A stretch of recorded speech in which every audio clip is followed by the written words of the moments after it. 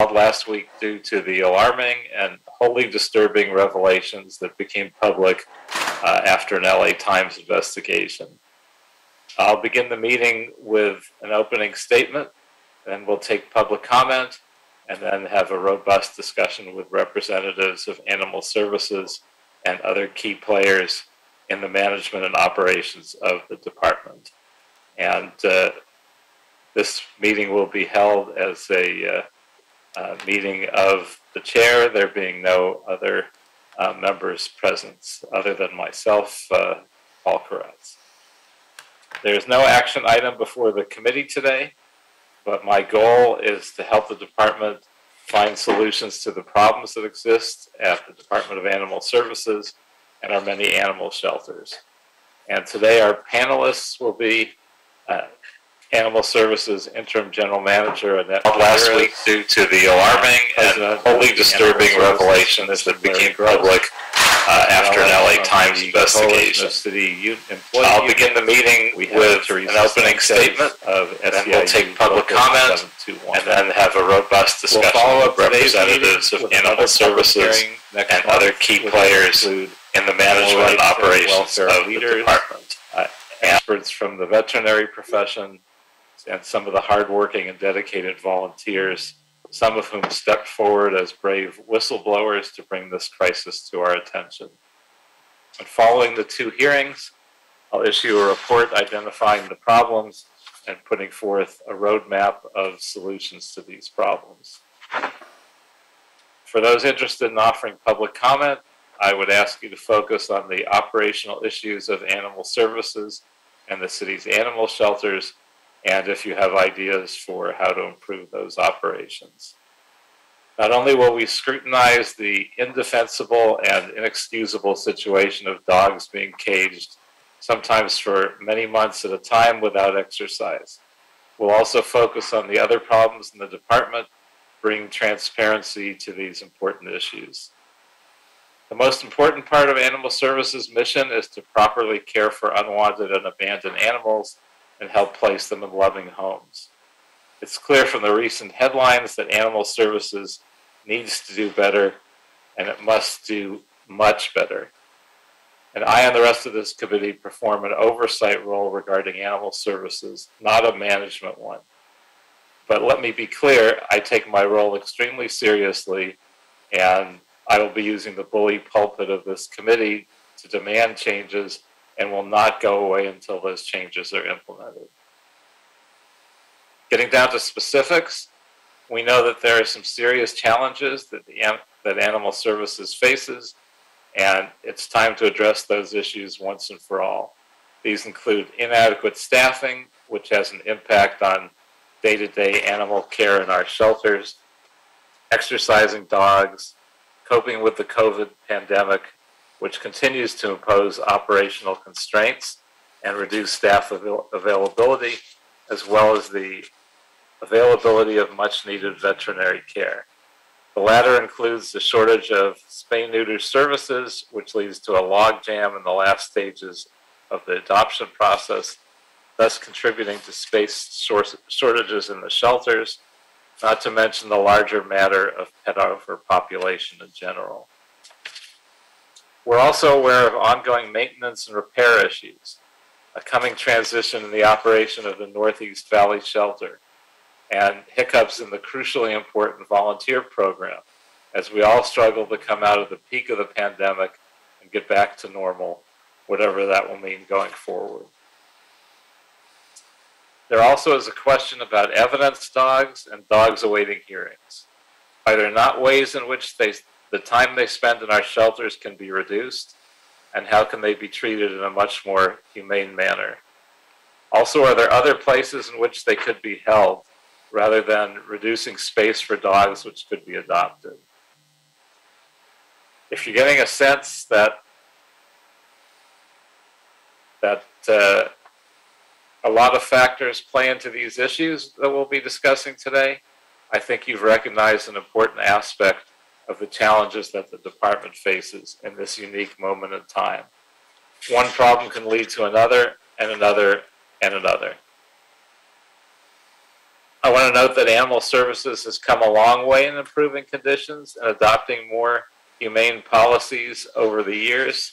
When I first got elected, I think we were euthanizing around somewhere between 40 and 50% of our animals, and obviously that is not the case today, but there's still a long, long way to go, and I intend to help push them to get there.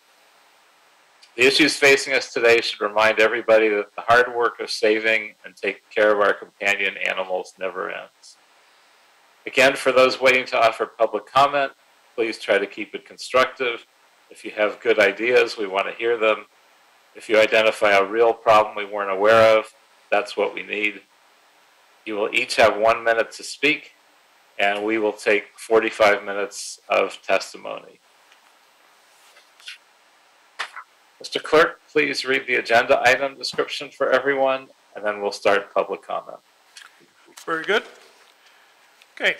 Discussion item, discussion of urgent Department of Animal Services operational issues to include but not limited to animal intake and care, adoption programs, shelter maintenance, and staffing.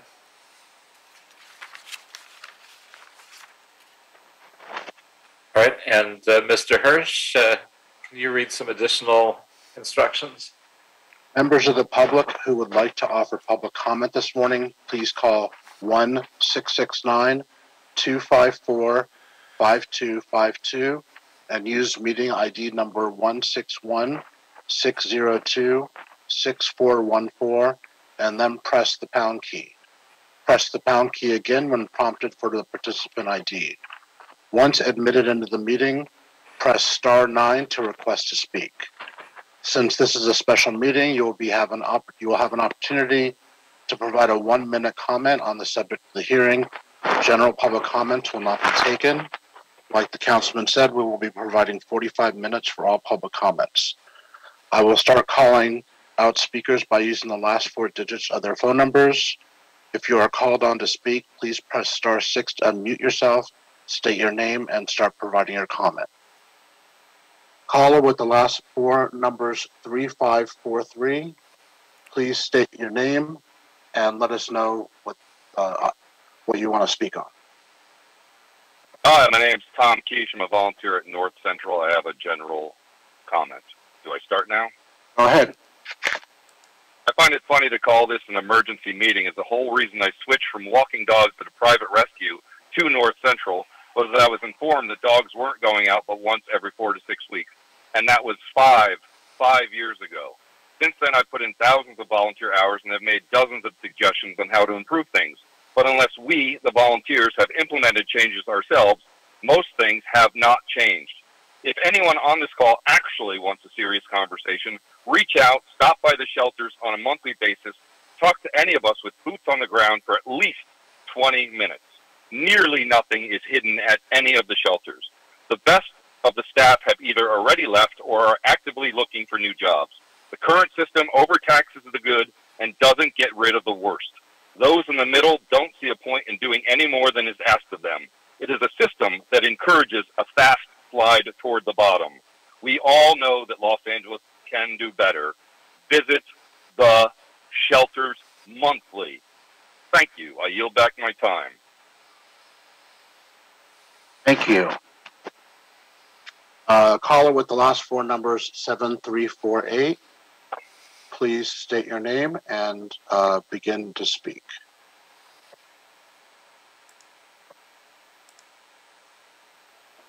Hi, I'm Danielle Howard. I volunteer at South LA. I'm hoping the committee members today will present to us details related to what you learned from finally visiting your city shelters.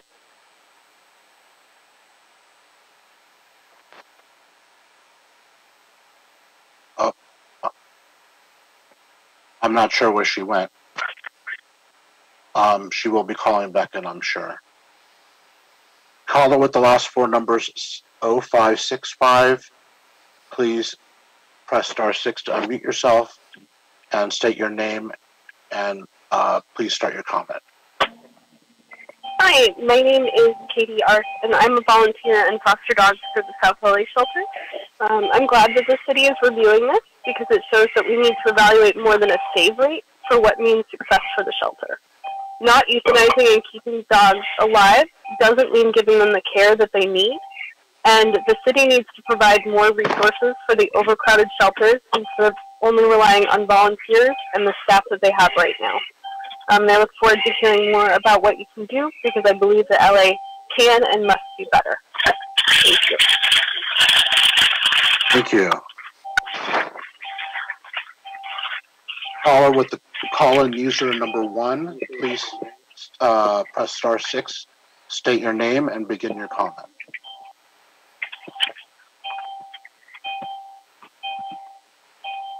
Anyone know what that noise in the background is?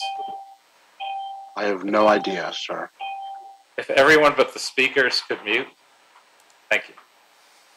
Caller with the last 4 numbers, 6281. Please state your name and begin your comment.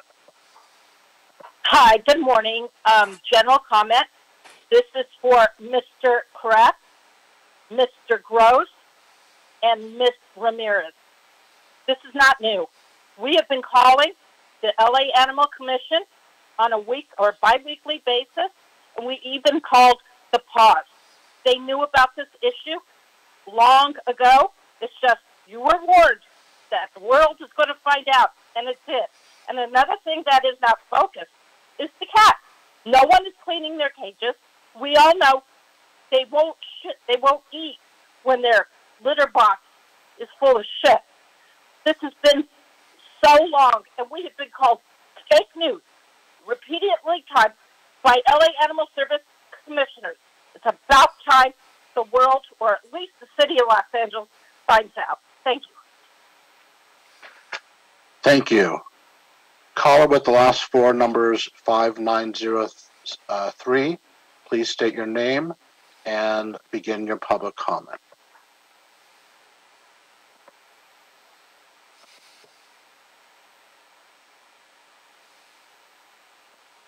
Caller with the last 4 numbers, 5903. Please press *6 to unmute yourself, state your name, and begin your comment. Hi there, Jenny Godby. I'm just a pet parent. I've heard of the meeting and I have ideas. So first of all, we need money. Hello. Yep. I'm unmuted. Can you hear me? Hello? Yes, we can hear you. Yeah. Oh, okay. Are there 2 of us? I think we have 2 people on the call. I was told to unmute. I'll wait. I apologize. Go ahead. I think you called 5903. I was trying to unmute. I think I'm unmuted. Yes. Okay, I apologize. Okay, so Jenny Godby, and I'm just a concerned pet parent. I'm in LA County, but I'm calling. I have ideas. So we need money for staffing. We need money for expansion. We need people to be there to perform the job. So I'm aware there is a tremendous surplus in unclaimed can and bottle deposits that the state is currently sitting on, I believe, over $600 million. That is a wonderful source of money. I've read that there is consideration that Governor Newsom was thinking of doubling the refunds people received. Instead, if we could divert this towards shelter animals to help them and these shelters specifically with their needs, we could outsource dog walkers. There is a large resource of dog walking companies. We could outsource. I've seen tons of them on, if you Google search, if you go to care.com, that's kind of what they do. Indeed has quite a listing as well. If we could even community service, bring in community service hour people that are performing hours for their time to come in and walk dogs, to get them. These dogs need to get exercised, and if it's a situation of where we don't have people to do it, then we need to find a way to do that. Training programs to make the dogs more adoptable. If we can bring in or find anyone that is a 501c rescue type that is affiliated with training, to bring in trainers to provide training for these dogs so they are more adoptable, that would get them out of the shelters. We appreciate your public comment. Thank you. Thank you. Can I speak now? I was told to unmute. Yes, you can. Okay, great. Hi. Daniel Gus, just so you know, you do have general public comments on the agenda, and I'll file a Brown Act complaint if I'm not given my 2nd minute to speak. It's on the agenda. I'm starting my clock at 2 minutes. For identification purposes only, I have a column out this morning on danielgus.substack.com. Daniel Gus with 2 S's. It's called Paul Koritz's $1 Million Swindle. cruel consequences, retaliation, and a paperwork shell game. There was $1 million in the Animal Welfare Trust Fund. I was on the John and Ken show talking about it last week. That money could have been and should have been used to hire dog walkers and bring in volunteers. You knew about this, Mr. Koretz. I warned you in November 2020 that that contract with the glue was a misappropriation of $1 million plus, and that could have been used all this time, just a sliver of it, $50,000, $100,000. How dare you thank the whistleblowers when one of the whistleblowers who spoke to KTLA was suspended? This is your fault, and if you want to fix this thing today, take out $100,000 from your campaign against Kenneth Mejia for city controller. You caused this. You fixed it. Fix it today and resign. You're not going to win the city controller job, nor do you deserve it.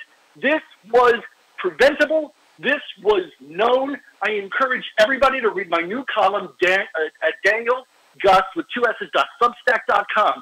This is cruel, and if any of us did this, our animals would be seized, and we would be charged with misdemeanor animal cruelty. Mr. Koretz, you are the... Mr. Hirsch, is his 1 minute up? Yes, it is. You have it on the agenda. You have it on the agenda. Can you mute him, please? City Attorney, agenda, you have to allow it. Please? It's a Brown Act. It's a Brown Act violation. Can somebody please mute him? Mr. City Attorney, is his time not up, or is there some reason why he should have been given an extra minute? Not to my knowledge. It was given out as in the instructions, so he had the 1 minute. Thank you. All right, next speaker, please. Caller with the last 4 numbers 0266. Please state your name and begin to speak. Hello, can you hear me? Yes. Okay, Diane Barron's here. I volunteered off and on at the shelter over over a period of 10 years, and I am so grateful that this is going on, and I am so grateful that you're taking this meeting and that changes will be made, because obviously if they're not, there'll be more screaming and shouting from all of us. But it's about time, and I have only the volunteers to thank for their Instagram posts and their ringing of bells, and it's heartwarming that something's going to happen, and it's heartbreaking to be so stressed, to be so focused on no-kill shelters when animals go crazy in the shelters and lose their minds and have to be euthanized because of the torturous situations they're in there. So I'm just glad, and I hope that the funding goes into the right places, into the appropriate places, and that changes will be made, and that this transparency, I'm just grateful for all of it. It's been a long time coming, and I'm glad that you did this meeting. Okay. Thank you, ma'am. Caller with the last 4 numbers 5743. Please state your name and give us your public comment.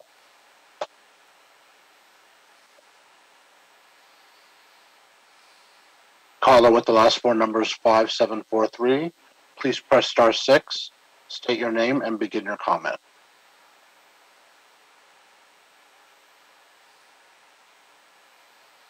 Okay, they must not be on anymore.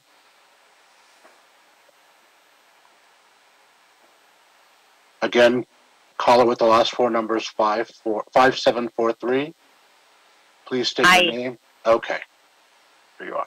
My name's Jill Deshay, and I'm the founder and executive director of Out of the Cage Rescue. I joined today's speakers as part of an on-the-ground effort to save dogs from LA shelters. Today we're hearing about inadequate staffing, the need for spay-neuter, the poor living conditions for the animals, and these are necessary conversations, but our shelters need more than incremental improvements, which, as Tom mentioned, don't stick. It's time for disruptive and systemic change. Our political leaders should consider the privatization of our shelters. LA taxpayers need experienced outside leaders to take over the shelter system and run it like a business. This means redefining the mission, identifying critical initiatives, revamping compensation and reward systems, creating non-traditional coalitions with outside partners, and modernizing technologies. We need to confront the realities of the entire system. Every day we ignore the shelter's flawed foundations is a day of unnecessary euthanasia. It's time to privatize. Thank you. Thank you very much. Caller with the last four numbers 0849.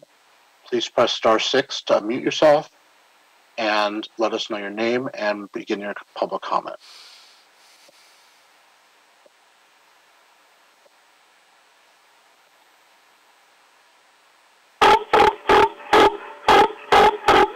Can you hear me, Peppa Pig? Please start this. Fucking fat controller Nazi killing animals, you motherfucker. What kind of nigga are you? All you niggas who work for animals that kill animals are motherfuckers, cunts, bitches, hoes. Why are you stealing money, correct, you fucking pig? Damn, so you a fucking nigga. Stealing motherfucker like Jose Luis Guiza, you fucking nigga. You motherfucker 42 in 1983. Fuck animal services. We need to go prioritize and make damn the improvement of all animals because you niggas hate animals. You Nazi Jew motherfuckers that kill people. You killed Jesus Christ, he and his animals, the dog. And what about my service dog? She calls you a fucking fat pig, controller. Vote no. Vote no, you motherfuckers. All you motherfuckers are niggas. You attorney, you And I should note that we in no way support or condone the vile testimony of the previous speaker, but we have been advised by our city attorney that it's all part of free speech, so we need to let that happen. Hopefully at some point we'll have a different strategy, so our staff and our speakers won't be subjected to such testimony. Thank you, everybody, for your patience. Caller with the last four numbers 4333. Please press *6 to unmute yourself and let us know your name and the items you'd like to speak on.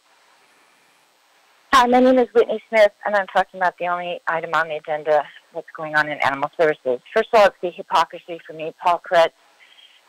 I've called into every PAW committee meeting. You guys have canceled half of all the PAW committee meetings because it's that low interest to you. Despite the Animal Commission, who in the past 2 years has not produced one single report of their own on the conditions going on at the shelter. So between your failed leadership and the commission, which is supposed to be the voice of the people, we bring all of these issues for years, and they make not one report. So that's the hypocrisy that's kind of getting to me. I'd also like to refer to Councilmember Krikorian's question to Annette Ramirez at the Budget Committee, which was deciding what the money that we could get for the shelter was. He asked her, what is the ratio of staff to animals? She didn't know. He asked her for a report. I'm really hoping that report's going to be made public, because from my best estimation, the ratio is about 12 people to 250 animals. That would be 6 staff, 6 volunteers on any given day. Is that adequate? We all know it's not. This has been going on for over a decade, and the fact that you're now accolading whistleblowers, then reinstall Claudio Cuisinier, who was fired, suspended on air while he was talking to the media. That's how scared you are of the truth. Face it, embrace it, and actually do some systemic change, because the systemic failure of LA Animal Services is well known, it's documented, and it's extremely facetious to sit here and say, oh, now we care. But Thank you very much, ma'am. Caller with the last four numbers 8039. Please press *6 to unmute yourself, give us your name, and begin your public testimony.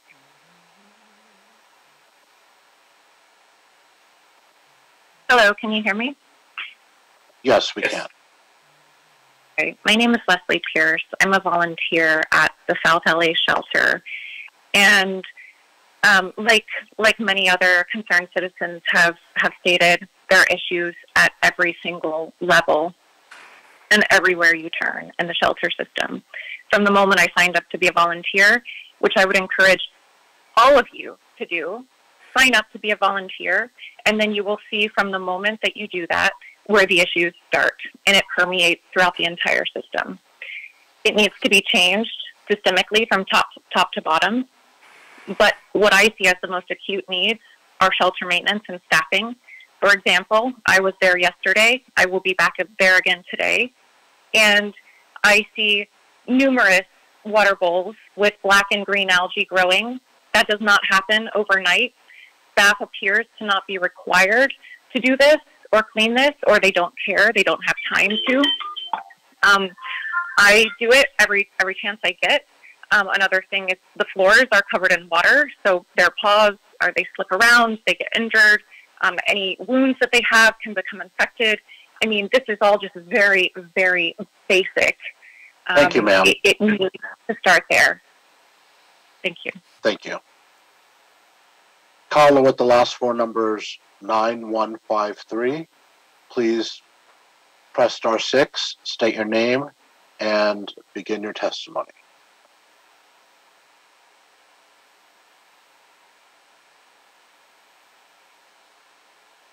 Caller with the last four numbers 9153. Please press *6 to unmute yourself, state your name, and begin your testimony. Hi, Danielle Howard, South LA Shelter Volunteer. I'm not sure if committee members were finally moved to provide oversight and visit the shelters over the last week, but if your only information about enrichment for the dogs is from interviews on CBS and Fox LA, you wouldn't know that at South LA Shelter alone, there are currently 130 dogs with intake dates varying from March 23rd to July 18th that have not been walked. To be fair, 58 of those are housed inside and not readily available to volunteers. 38 dogs last got out of their kennels in the month of June, including Coco on June 8th and Raven, whose last out was on June 10th. From July 1st to July 7th, 54 dogs like Boomer and Sweet Potato received their last out-of-kennel enrichment. From July 8th to July 15th, 47 dogs like Benny and Trio were able to finally get out of their kennels. And since July 16th, Shara and Sir Graham were the lucky dogs among just 36 out of 300 who finally had time out of the over 300 dogs in kennels. Thank you. Thank you, ma'am. Caller with the last four numbers 9241. Please press *6 to unmute yourself, state your name, and begin your testimony.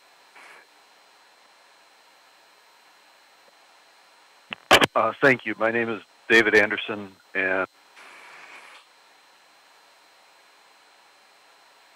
I think you got cut off. I think he got cut off. We will pick him up when he calls back in. Caller with the last four numbers 9734. Please state your name and begin your testimony.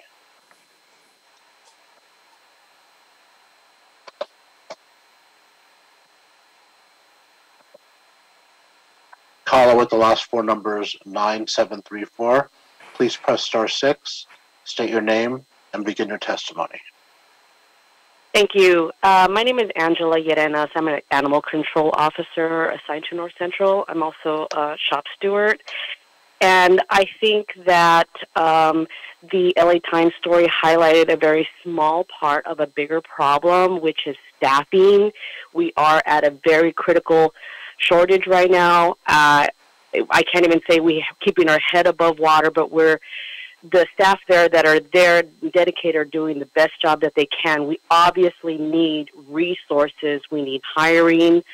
Also, resources should be redirected to rehabbers, intervention programs, some of the rescues, and more community education.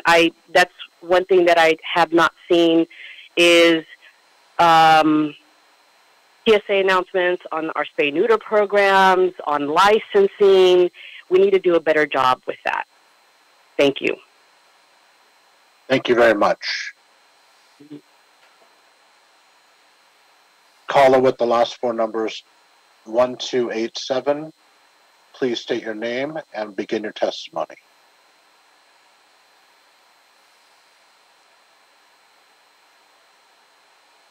Caller with the last four numbers. Oh, okay.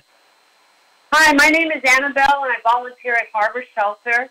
The LA Times was just the tip of the iceberg. LAS is drowning in problems, and the animals in their care suffer. The COVID policy needs to be addressed now. One employee got COVID on the day shift recently at Harbor, and the entire shift is told to go home even though all are wearing masks. No testing. They can stay home for 10 days with pay. If they want to come back after 5 days, they can get tested. But why go back to work when you are paid not to? I work at a hospital, and after exposure, as long as we have no symptoms and a negative test, we can resume work. We have staff working double shifts now, and recently a graveyard ACT tested positive, and the other staff member was sent home. He was sent all day shift and graveyard staff at Harbor away for 10 days. Most will never be positive. This really needs to be addressed and is a big source of staff shortage. Volunteers could be a huge asset for LAS because they are free and willing to help, especially when LAS is short-staffed. Yesterday, volunteers cleaned kennels, filled water bowls because we were so short-staffed. One part-time clerk handles all 6 LAS volunteer applications, and many people complain they never get responses. I man the Facebook and Instagram, and a lot of people reach out saying that they're not getting responses, and this is before the LA Times article. Volunteers at Harbor have to constantly check dog kennels that have water bowls because they're not filled up, and the dogs don't have any water, and this is a routine thing, and the volunteers are always having to check. And this is Thank you very much, ma'am. Thank you very much. Okay. Caller with the last four numbers, 9241. Please state your name and begin your testimony.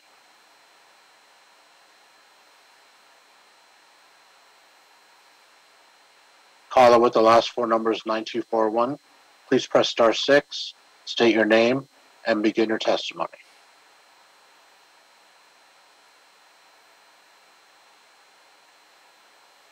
Okay, they must not be back. Caller with the last four numbers, 6923. Please press *6, unmute yourself, state your name, and begin your testimony.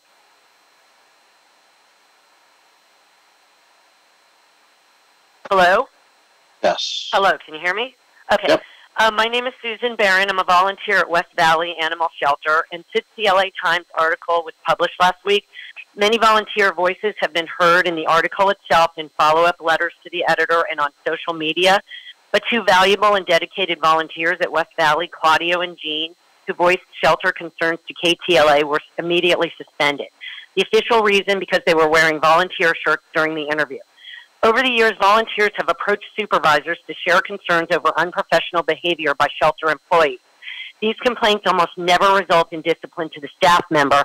They often end with the volunteer being suspended or terminated. As volunteers at the LA Animal Shelters, we are there for one reason: to make life better for the animals during their stay. If we see something alarming, we should be able to address the issue without fear of reprisal. For myself, I feel less welcome and less like a full member of the team. I beg you to do the right thing for the animals and for the betterment of the shelter. Claudio and Jean should be reinstated immediately. Thank you. Thank you very much.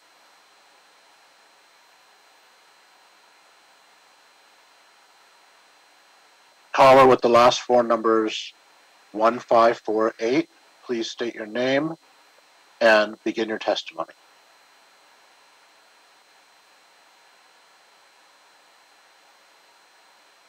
Good morning. My name is Kat Lasky, and I've been a volunteer at LA Animal Services for the past 5 years. And I found a system so deeply broken that I feel our only hope is privatization. I found inhumane conditions in the small animal rooms of every one of our shelters. Apathetic, untrained, unaccountable staff. Empty water bottles and days without food. There is starvation and breeding happening with our shelter's walls. reliance on volunteers for basic care, and if volunteers don't show up that day, the animals often don't get fed.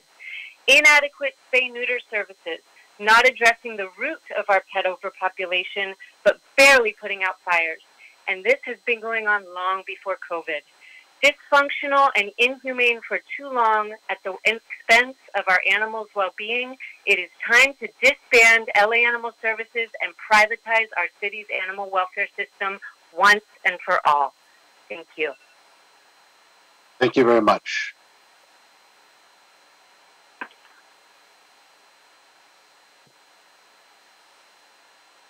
Caller with the last four numbers, 4206, who just disappeared from my queue. Caller with the last four numbers, 4208. Please press star 6 to unmute yourself, state your name, and begin your testimony. Yes, we can. It's Rob Kwan. In 2020, I adopted someone's pandemic puppy. They surrendered to the East Valley shelter. They didn't have time. He had separation anxiety and barked a lot. The single most important thing for normalizing him was regular exercise. Thankfully, he only spent a week in the shelter.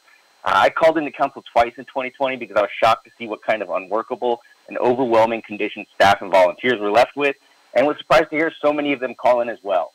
When I picked up my dog, they said he was doing well after being neutered, but gave me a cone just in case he started licking his wound.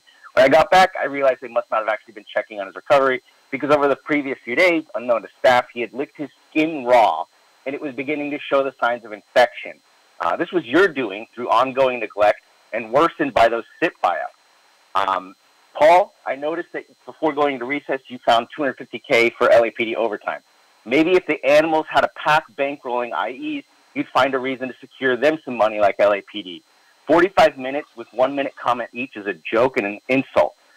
Shout out to Mike Bonham for being the only one on this committee that realized those SIP buyouts would blow up in our face. Thank you, sir.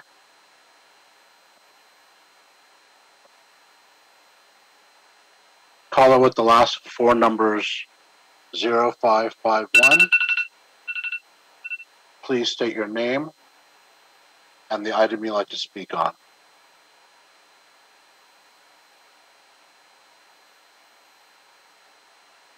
Hi, can you hear me?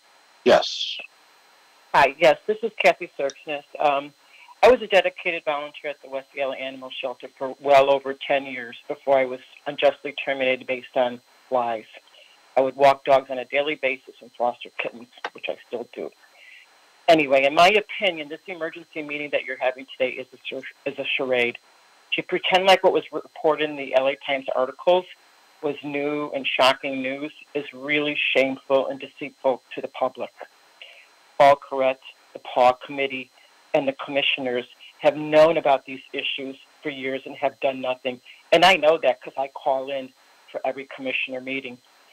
Do the commissioners not talk to the PAW Committee and vice versa?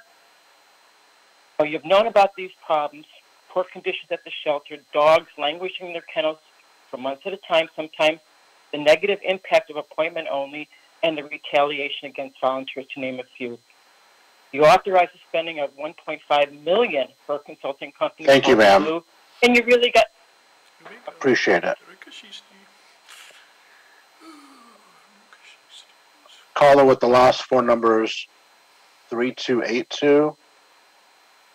Please press star 6, state your name, and begin your testimony.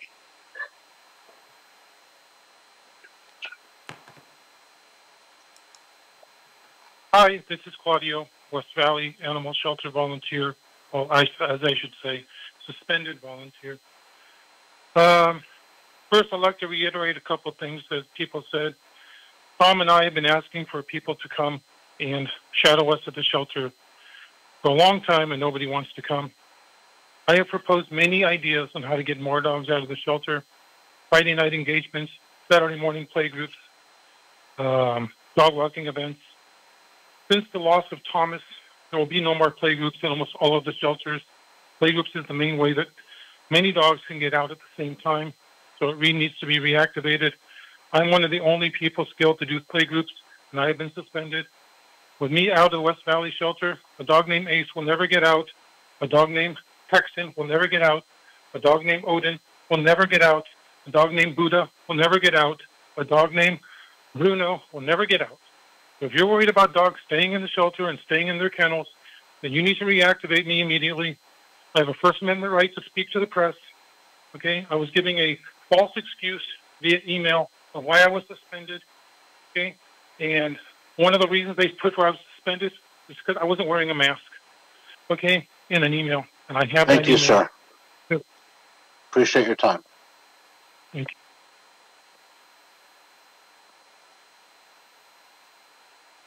Caller with the last four numbers 7443. Please press star 6 to unmute yourself. State your name and the items you'd like to speak on.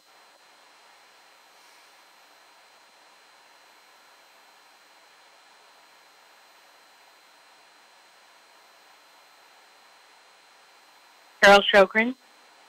Go ahead, ma'am. I would suggest doing a pilot program, fully opening the shelters. Everything I'm going to say here are just suggestions of how to do things a little bit differently. So fully open, for example, Monday through Wednesday, 10 to 5. There's no reason to open at 8 o'clock in the morning. Thursday and Friday, 12 to 7. Saturday and Sunday, 10 to 5. Process all volunteer requests now. I didn't really believe that all the volunteer requests weren't being answered, so I put one in myself 2 months ago. It hasn't been responded to. People that could easily fit into the program are being turned down or not being answered. Also fix the phones so that they actually work and people can call in. 3, a volunteer opportunity could go out to corporations. Corporations are looking to do these kinds of things, and you could get mass dog walking all at one time from somebody perhaps like Homeboy or Homegirl to like fill in some of the slots right now to do part-time or full-time work. Thank you, ma'am, and for your time. Oops, Daisy, too long. Oh, sorry. Caller with the last four numbers 8020. Please press star 6 to unmute yourself. State your name and begin your public comment. Hi, this is Paul Dorigo with Chula Citizens for Humane Los Angeles. I have a point of order. The commission, Paul's committee, have you designated only 1 minute or 2 minutes for public comment? It's only 1 minute, and for special meetings, there's never a general public comment. Copy that. Thank you. Okay, so I would like to say that I feel like whatever I say today will fall on deaf ears. We've had copious suggestions. What we're missing is effectuating those suggestions into worthy policies, into worthy actions. The LA Commission, Animal Commission, does no reports, has no involvement, doesn't visit the shelters. My request is they be replaced. Chula will then be creating a LA Animal Committee where we will meet regularly to discuss animal issues. Of course, reinstate Claudio and Jean. They have a First Amendment right. The case has already been adjudicated. I'm asking the Pause Committee to do what you need to do to mitigate and facilitate City Council and Mayor to hire and add staff immediately, to listen to the people, to act and be accountable, and to document the processes that you're working on so people can be informed. I wish I could say more, and I wish there was more to say. You guys know what people are saying. You've heard it all before. So it's time now to put it in action, and let's get things done. It's not rocket science. We can do it, but we need you to help. Thank you. Thank you very much. Caller with the last four numbers 7784. Please press star 6 to unmute yourself, state your name, and begin your public comment. Hi, my name is Lindsay, and I volunteer for a number of Southern California rescues. I'm going to provide our perspective. First off, pool rights applications to the city shelters are taking too long to go through the county, and the application process is lengthy and demanding. For example, the DACC adoption partner application requires 2 vet recommendations, and the vets are overworked. They don't have time to write recommendation letters. Rescues are overworked and overwhelmed, and 2 partners are needed to submit that to get approval. All other county shelters require simple applications, and applicants are approved in a timely manner. Rescues are waiting months while dogs are dying in the shelters, with the only option is adopt to rescue from the public. Not good. And rescues are also receiving, we want to know if they're receiving pleas on dogs bearing 72 hours. Apparently there's a new regime that's sticking to the 72 hours and dogs are getting killed. I think that we don't murder inmates on death row. However, we are euthanizing innocent dogs for the only crime of not being loved enough. It is a direct moral reflection of our society. I mirror the last lady who said we need to privatize our shelters. We do need to run these like a business to save these dogs. Thank you, ma'am. Appreciate your time. Caller with the last four numbers 6406. Please press star 6 to unmute yourself, state your name, and begin your comment. Mr. Koretz and members of this group, my name is Charles Leone, and I have the honor and privilege of working for SCIU Local 721 and being part of the Coalition of LA City Unions, and we represent the ACTs and the ACOs. And it's good to be with you this morning for these public comments. Looking at the newspaper articles, and we realized that the problems that we're talking about, the challenges that we faced, didn't happen overnight, didn't come up overnight, and we're not going to be able to solve it overnight. A lot of the problems when it comes to overcrowding has been around for a very long time, and I echo the comment that was made by our union steward earlier this morning, that the overcrowding is a microcosm of the real issue when it comes to staffing. Now, I understand that there are some folks that have called in and they got their own political agenda and they want to vilify employees, they want to vilify the city, they want to vilify Correct, they want to vilify animal services, and those folks that want to use this opportunity to address the serious problem with the overcrowding in our shelters for some political agenda or some venomous thought that somehow taking the reins of animal services into the hands of a private operator is going to fill the problem, running it like a business. Let's not forget that if it was a private business and if the city of Los Angeles were to go in that direction, these nonprofits and these private operators of these shelters would not be obligated to take in every single animal that shows up at the door. We do in animal services. Every single animal that shows up at the door, the ACTs and the ACOs and the folks in animal services take them in, regardless if they're adoptable or not.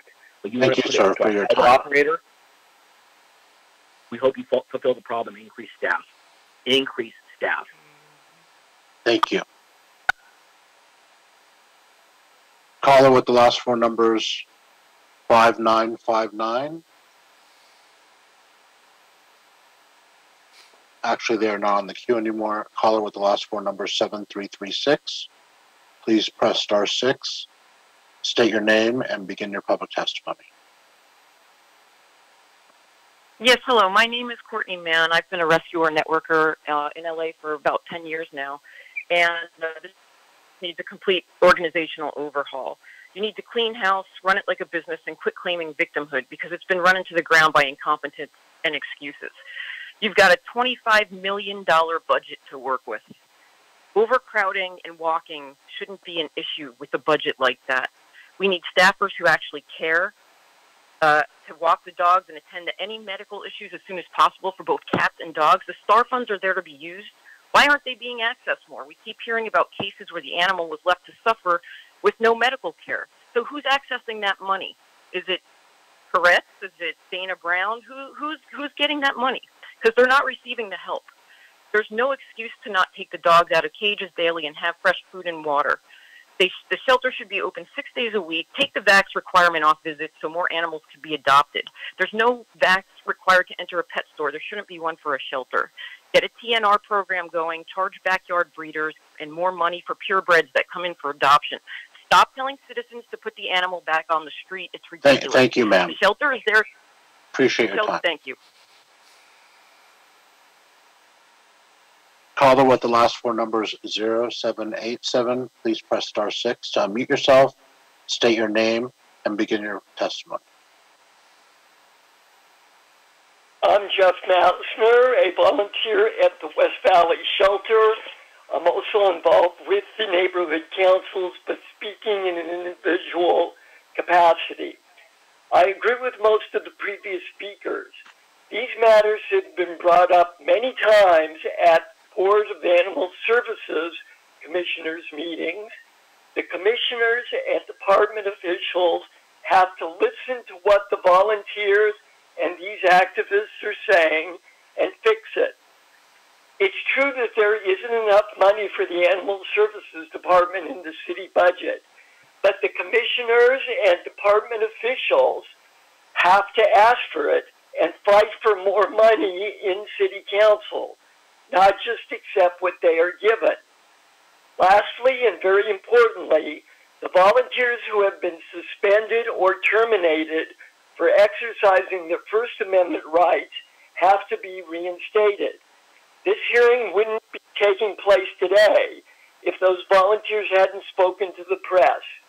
The animals need those volunteers. Everyone knows that there's a volunteer shortage. Reinstate those volunteers. Thank you, sir. We appreciate your time. Caller with the last four numbers 5455. Please state your name. Actually, please press star 6, unmute yourself, state your name, and begin your testimony. Hi, my name is Victoria Harrison. I work at the West Valley Animal Shelter. I'm the in-charge clerk. I'm just going to go over a couple quick things. First of all, our staff is working extremely hard, very, very hard on a daily basis. We are there 100% with the animals' best interest, but we don't have the people. There are some days when we only have 2 ACTs on the floor, and it's very complicated for them to be able to take care of all of the animals and assist the public at the same time. We have our upper management who knows everything that's going on but doesn't care. They have people in unqualified positions getting 6 figures who shouldn't even be where they are currently at. The low staff is contributing to poor public assistance and animal care in general. Our basic shelter functions cannot be done on a daily basis, and not all, but we do have quite a few volunteers who are working against the staff creating problems, and the reason that the volunteer was sent home was suspended is he did not have permission to speak to the media. Thank you, ma'am. So We appreciate your time. Thank you. Caller with the last four numbers 5484. Please state your name. Press star 6 to unmute yourself. Please state your name and begin your testimony.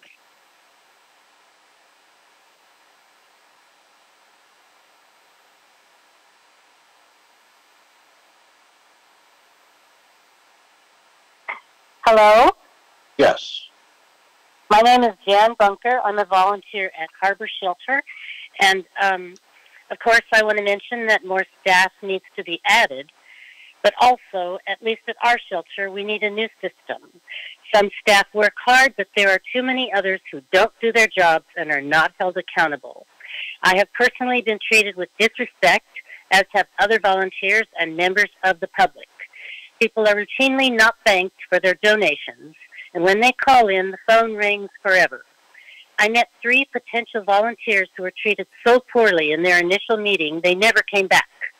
I've seen people who have brought in huge donations of supplies that are coldly told to put it over there and not even thanked.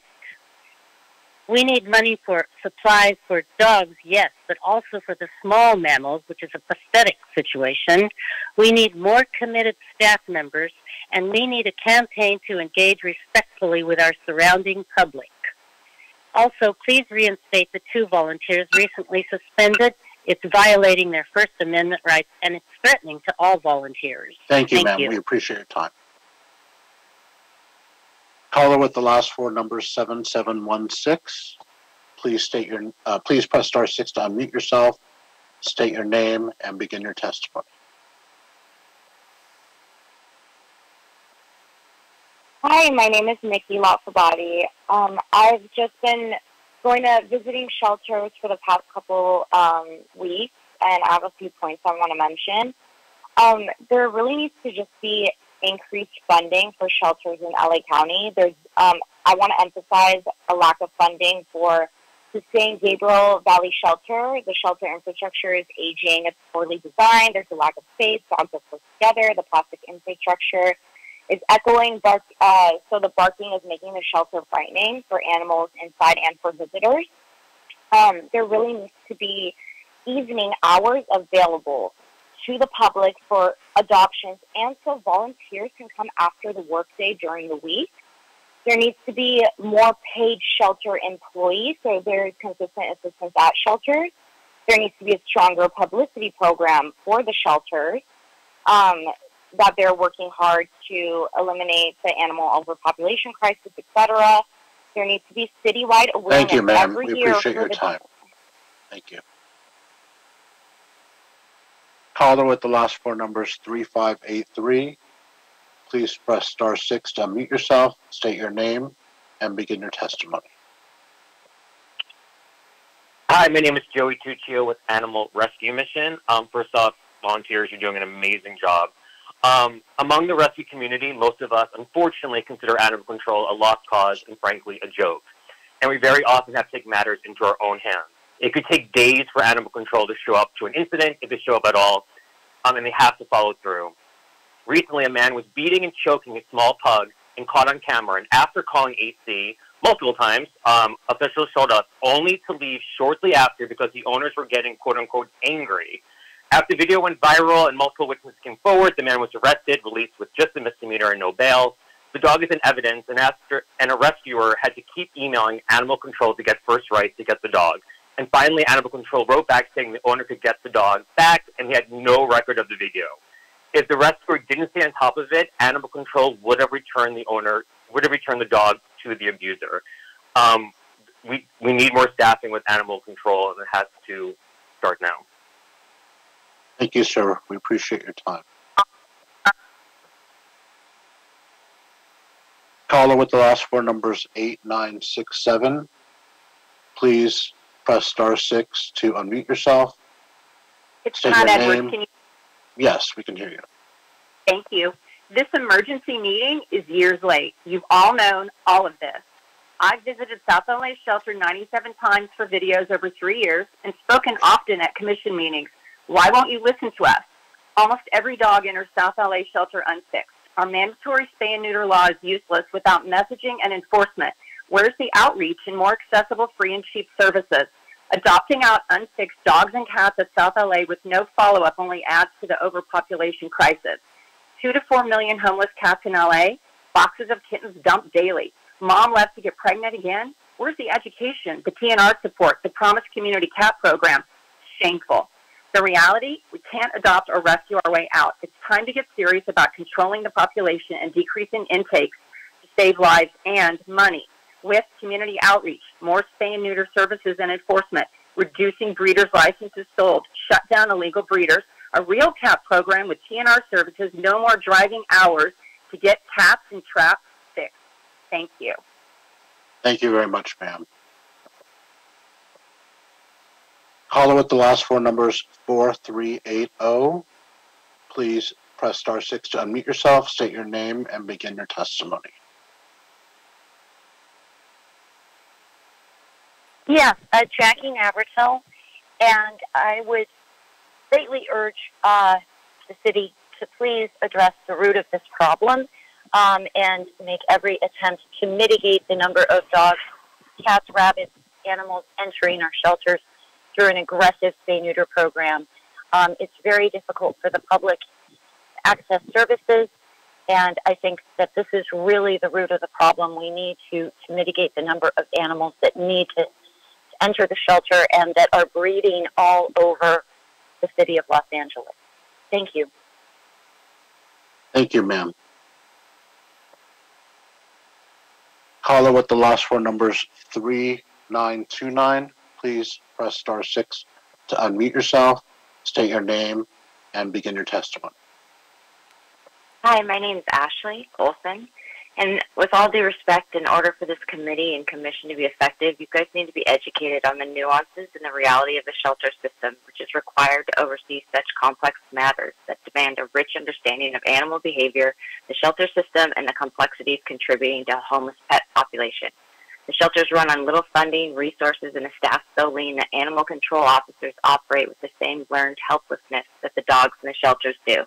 Meanwhile, animal welfare has never been a priority to leaders in government. We need to bring in outside experts and academics who study shelter environments and how it impacts the animals. There are experts that have dedicated their life to studying animal shelters within veterinary institutions. Community outreach and education is also crucial to getting to the root of the problem. Thank you. Thank you, ma'am. Caller with the last four numbers 9890. Please press *6 to unmute yourself, state your name, and start your testimony. Hi, everyone. My name is Gwen Zambrano, and I am calling to address this horrible issue.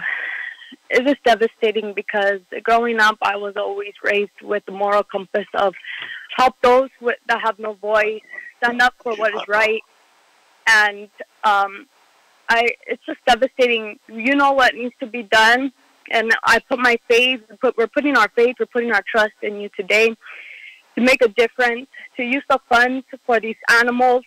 They need to be taken care of. Please, it is frustrating. You could hear it in everyone's voice. We're all trying to make a difference. We're all willing to volunteer. We're all willing to be part of the solution. We need you. We need you, the people that in power, to do that for us. There are many things that could be done, but let's just start off with the basic humane benefits for these animals, which are food, clean water, and a clean space to live in. You guys, please hear me today. Please hear all of us today. Thank you. Thank you, ma'am. Caller with the last four numbers 4411. Please press *6 to unmute yourself, state your name, and begin your testimony.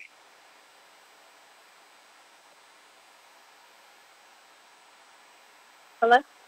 Yes. Hi, can you hear me? Yes. Hi, my name is Carolyn Ilya. I was a dog walker, volunteered at West Valley Animal Service at West Valley Shelter. I was terminated when I reported abusive environment. Los Angeles Services went as far as drafting an apology letter to me, but instead Ms. Ramirez opted to just go ahead and suspend me. I understand 2 new volunteers got suspended now, but please note this is nothing new. We have carefully and over the years documented systemic abuse and unfair terminations, and you've ignored them. Mr. Corrett, this is nothing new to you. We have let you know over and over and over in emails, in meetings, commissioners, and PAW meetings. You and your staff have gone as far as Mr. Brickhart and your staff, I specify, have gone as far as calling us malcontents.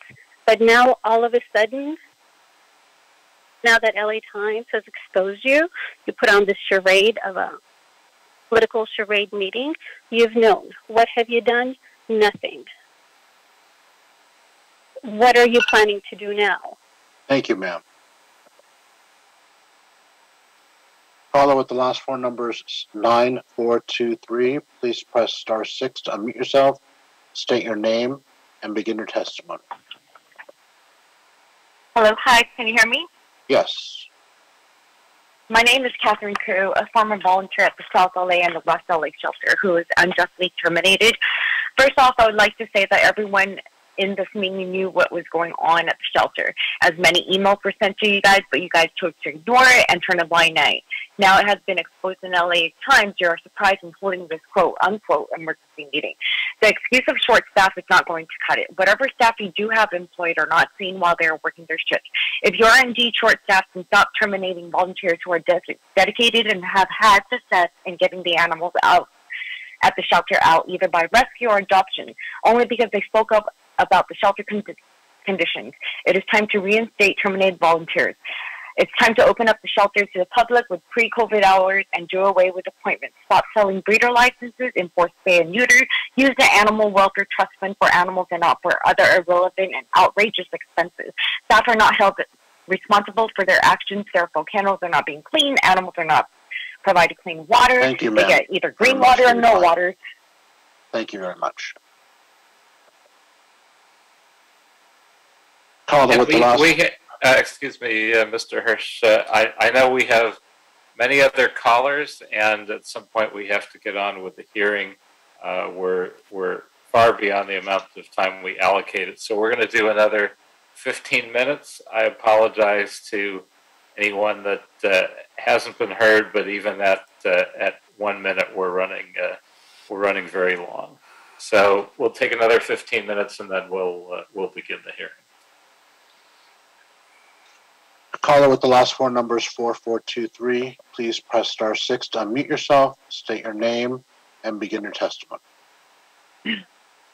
Hello, my name is Bianca. I'm a rescuer, a colony feeder, and a trapper. I'm out on the street 15 hours a week, and what I see is a disaster. The new policies of leaving stray cats and kittens alone on the street is not only wrong, it is fueling the huge feral cat problem, and you are teaching it is okay to abandon cats to the streets. Please go back to the core values of educating the public, and community outreach is needed about the necessity of spay and neuter. You are silent. Providing low-cost, free spay and neuter services so that spay and neuter of pets actually happens. Provide TNR help to the public. There are mega colonies happening everywhere. Never adopt out an unfixed animal. You have one chance to make sure that animal does not grow up to reproduce. Once it leaves the building, it's over. People get busy, they forget, and they move. And put a moratorium on breeders' licenses. This is and shut down illegal breeding. This is ridiculous. Thank you, ma'am. We appreciate your time. Caller with the last four numbers 3467, please press *6 to unmute yourself, state your name, and begin your testimony. Yes, hi, my name is Sharon Tydell, and I just want to point out the importance of even the small mammals. They're just as important as the dogs and cats, and the hamsters, they'll go all night without having any food or water. There doesn't seem to be any oversight or anybody responsible to check on them, and that's just atrocious. I mean, nobody wants to go without food and water. You know, that's not fair. It's not fair to them. It's not healthy. And also, bonded rabbits are still getting separated, and that's actually cruel to the rabbits. They bond for life, and when they come into the shelter as a bonded pair, and then you would separate them and adopt them out, that's cruel to the rabbits. So there should be some oversight on this. There should be responsible managers and supervisors and general managers to have oversight over all the activities that are going on at the shelters. Thank you, ma'am. We appreciate your time. Caller with the last four numbers 1250, please press *6 to unmute yourself, state your name, and give us your testimony. Hello, my name is Marcy Creighton. I'm a volunteer at Harbor. I would like to agree with everything that Annabelle said. And Jan, I think that we definitely need more staff and volunteers, but the bureaucracy is very clearly not working at getting people in. They said they were hiring months ago. They aren't processing volunteers. So maybe it does need to be privatized or handled like a business. Also, you've known all these problems for years. We need to educate the public. Setting a 90% no-kill rate and advertising that then makes it easy for people to just, oh, I don't want this dog anymore, I'm going to drop them off. Oh, it's too much trouble. People need to have ways to rehome their animals. We need to look at enforcing spay and neuter, getting rid of the extra breeders, and supervising the staff that are working. Some work really, really hard, and others sit and play on their phones. And there is no distinguishment. And I think the union doesn't help that. I dislike the union rep speaking. Thank you very much, anyway, ma'am. I appreciate your time. Thank you.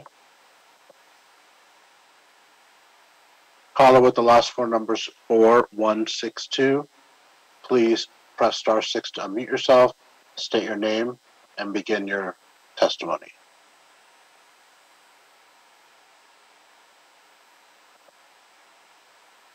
Caller with the last four numbers 4162, please press *6 to unmute yourself, state your name. Okay, thank you. Go on. Sorry about that. Hi, my name is Teresa Sanford. I'm a teacher with LA Unified School District, and I was a volunteer way back in the day at Harbor from about 95 to 2005, 2006. And I participated in MPAs, mobile pet adoption events. I drove the truck. I volunteered countless hours. So I would recommend bringing back perhaps some of these mobile adoption events as a way to get publicity out and maybe a source of volunteers. I agree with one of the previous speakers, well, several, who said, you know, you need to hire more staff. I searched animal on the city website on the jobs site, and there's only 3 positions that have it looks like an opening right now: a vet tech, an animal control officer, and an animal keeper for the zoo. Thank you, ma'am. We appreciate your time. Caller with the last 4 digits, 3888. Please press *6 to unmute yourself, state your name, and begin your testimony.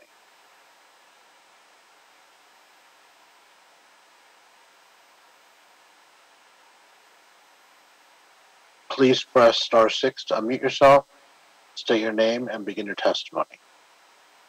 Hello, can you hear me? Yes. Hi, my name is Elizabeth Kennedy, and I'm a foster with one of the local rescues. And the comment that I wanted to make has already been made several times, but I think it's worth reinforcing.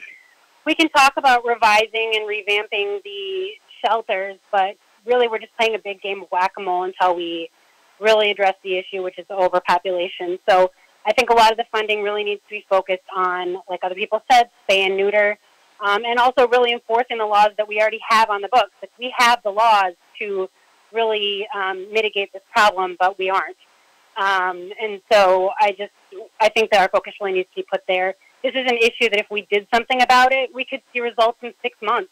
I mean, this problem could completely not be existing on the level that it does next year if we were to do something now. Thank you. That's all. Thank you very much. Caller with the last 4 numbers, 6799. Please press *6 to unmute yourself, state your name, and begin your testimony.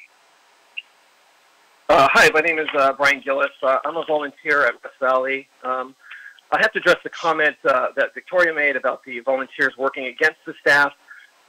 This is insulting. That was an insulting comment. Quite frankly, it's completely wrong. We support the staff. We go above and beyond what we should be doing. And most of the complaints I receive are regarding staff behavior, and it's mostly the clerical department. So also a reminder that the shelter system would collapse without volunteers. I also want to say that core volunteers, Claudio and Jean, should be reinstated for, you guys stated that they were brave for stepping forward. They're being retaliated against for bringing these issues to the forefront. And as Claudio said, there are dogs that will not get out. They will be in their kennels until Claudio returns. There's no staff members that will take them out. And Claudio is a core volunteer. He is there 5 days a week.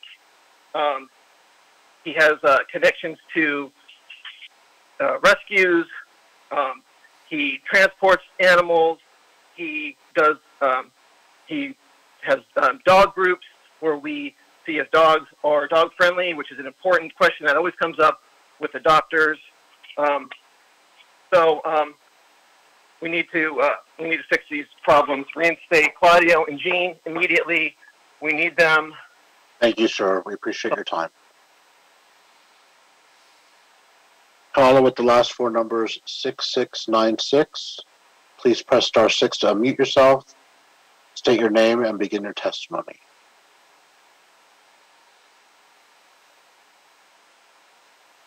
Caller with the last 4 numbers, 6696. Do you hear me? Yes, we can. Hi, do you hear me? Yes, hi. Yes. My name is Jane Velez Mitchell, and I run Unchained TV, which is an animal rights streaming network. I've been listening to this. I've heard it all before because I've gone to these hearings prior to COVID, LA Animal Services hearings. Look, This is an embarrassment to the city of LA. Let's be real. Let's hope we hit bottom, and this is not just yet another hearing. All of these solutions are contained in a transcript of this hearing. We all know what they are.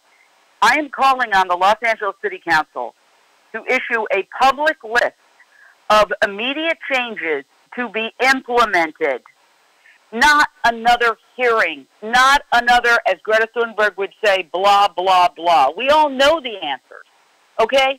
More money, more staff, encourage the volunteers.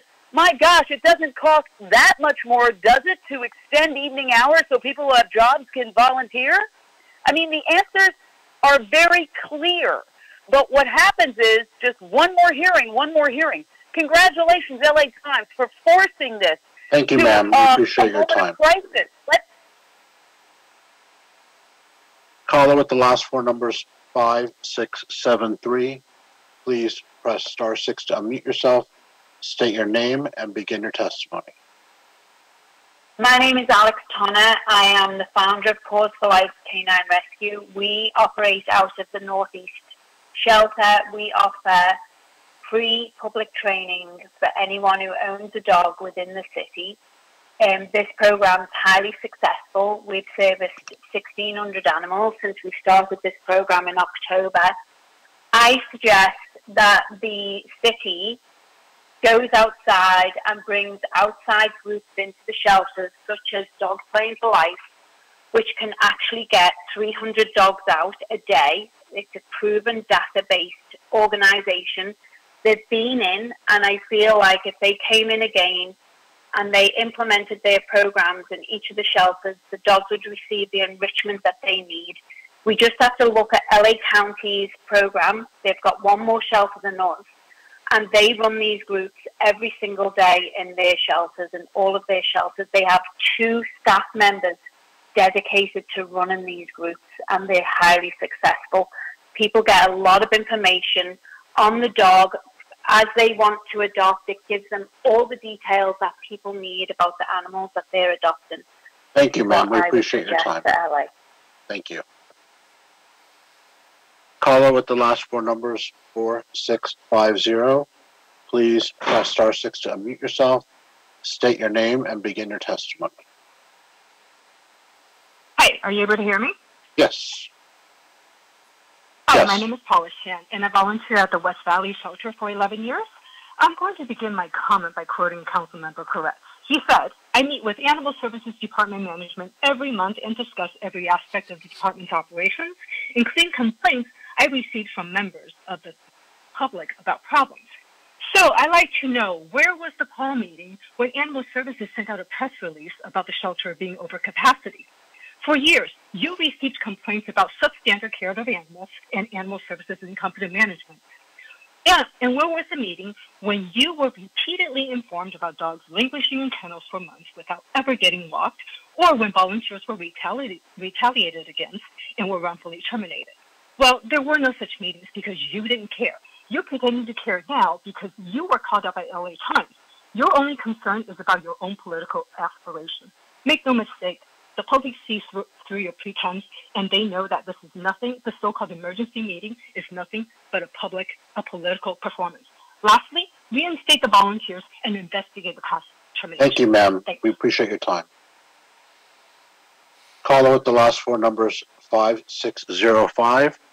Please press *6 to unmute yourself, state your name, and start your testimony.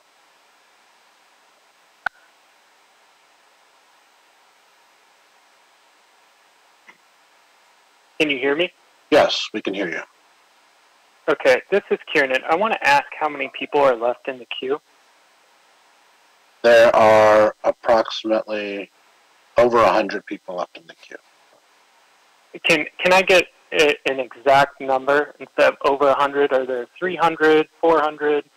There are exactly 147 people left in the queue. 147 people. Okay. And we are not supposed to respond to your public comment.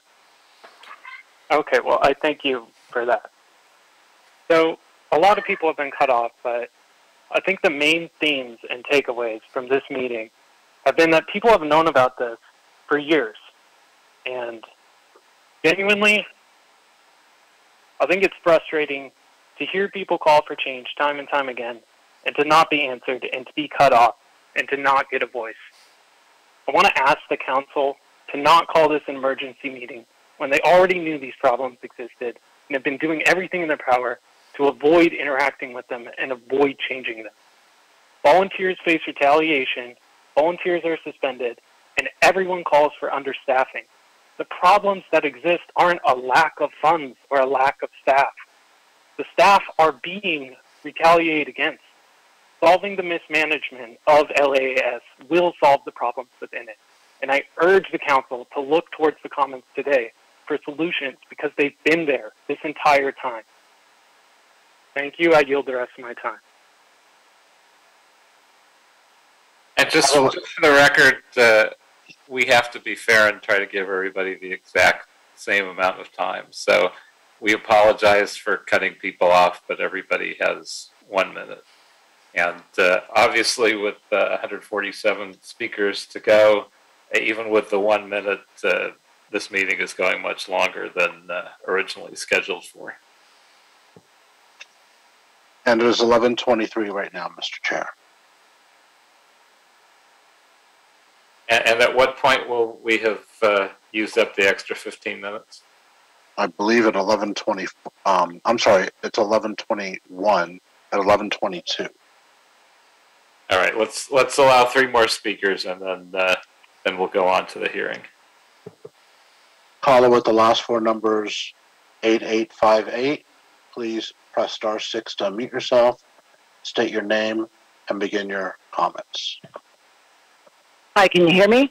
Yes. Hi, I'll be quick because I can't believe I hung up. Okay, this is my name is Nancy Udebach. I'm a volunteer with Harbor Shelter in San Pedro, and I think these calls have been tremendous. Tremendous. And, you know, the cat's out of the bag. Took a long time, but this is where we are. No sense. We're not vilifying anybody. We all want, we got to get shit done now. This is where we got to go forward. So I think it was a mistake to let Claudio and Jean go, get them back on board. And also I have an issue with, I don't know this Agnes, this spokesperson, but it really bothers me, like the cat's out of the bag. We know there's not enough staff. The staff that works, they work hard. Some do, some don't. Some volunteers are good, some aren't. Come on, we're all individuals. But in this article from Dakota Smith, the second article, saying that all the dogs get daily enrichment, we cannot say these, I would like to say lies, because the poop isn't even getting picked up. We're not going to blow bubbles in their faces or give them a Kong when we can't even do the rest. So let's not try to... Thank you, ma'am. We appreciate your time. Thank you. Thank you so much. Thank you. Caller with the last 4 numbers 1403. Please press *6 to unmute yourself, state your name, and begin your comments. Yes, Peppa Pig. All That's Mr. Spindler. That's Mr. Spindler, sir. Yes, I have not spoken, son of a bitch, man. You've spoken several times already. Please go on to the next speaker. Caller with the last 4 numbers 0778. Please press *6 to unmute yourself, state your name, and begin your comments. Hi there. My name is Alicia. I'm a volunteer at South LA. Going to what Nancy just said a second ago, I think that my biggest comment has to do with the fact that the LA Animal Services representative, Agnes, told the media that dogs receive daily enrichment even if that means they're in their kennels. This is false, and I feel like if we're going to cover up some of these issues, this problem will never get solved. So it's time to start just being honest with the public. They do not get enrichment on a daily basis. We cannot give them toys in their kennels because they are a choking hazard, and they also clog the drains in the kennels. And there's not enough staff to do enrichment for 300 dogs every single day. So these are the issues that need to be fixed, and I really hope that I do see some sort of change in the future. Thank you very much. Thank you for your time. And the last caller, caller with the last 4 digits, 2230. Please press *6 to unmute yourself, state your name, and begin your testimony. My name is Jean Sarchity. I'm a volunteer at the West Valley animal shelter, and I was one of the volunteers who was suspended along with Claudio. I think suspending is much more drastic than just giving us a warning. It won't do us any good to suspend us, but the dogs are not going to go walk. And they said Claudio is one of the few who walks the large dogs, and now they're going to sit in their kennels for weeks, months on end. You should see how these dogs fight not to go back in their kennels. Every time you walk by, they're screaming like crazy to get out, and it's really a shame. What we did to be suspended was not anything violent. It was a minor infraction, and instead of just giving us a warning, they're actually going to suspend us, which is just crazy. I mean, well, that makes people feel good sitting there, knowing that we're suspended, and they taught us a lesson, and these dogs are going to be the ones who are suffering. They're not getting out. They're not getting any attention. Also, we do need more hours to get people to volunteer later in the day. And also, it's a shame that I see a lot of times they're asking for private vets for these dogs who have medical needs, and they're not getting their attention because the vets there cannot handle the problems that they have. And we Thank need you more very meetings much, like ma'am. Thank you very much. Thank you. Okay, that is it, sir. All right. Well, thank you, everyone. I'm going to ask that we take a 5-minute break and that we then resume with the general manager.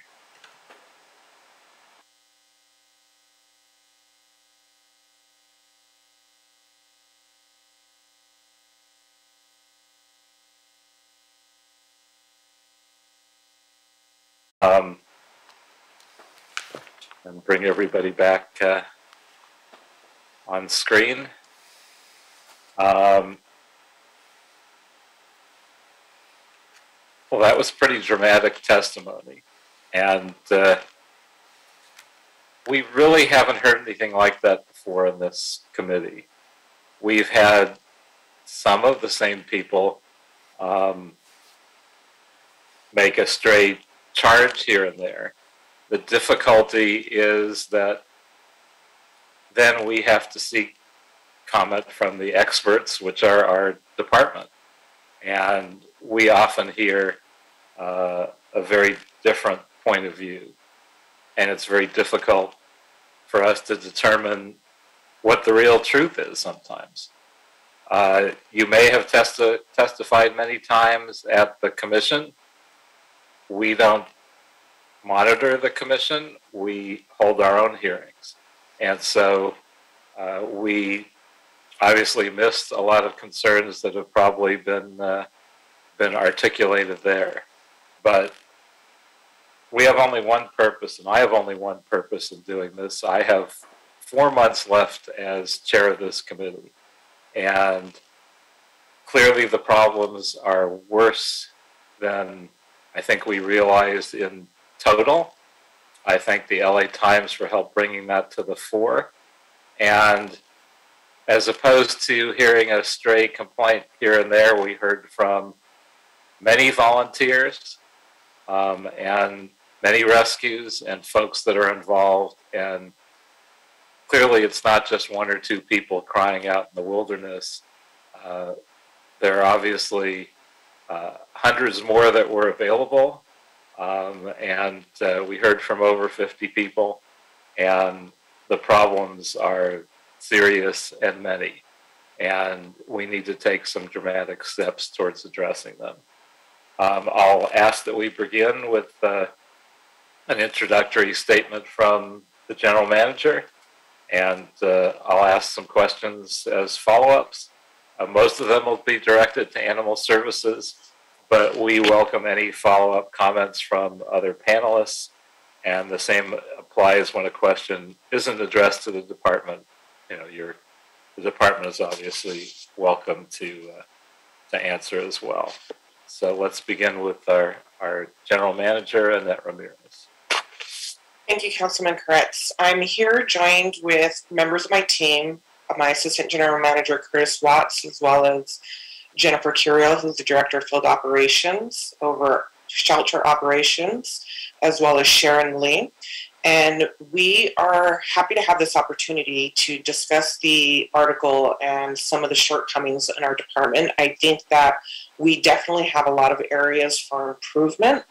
And I think that with additional resources and support from the city, we can do better. There's always room to do better. And I think we have a lot of very hardworking staff and a lot of dedicated volunteers that we could not function without.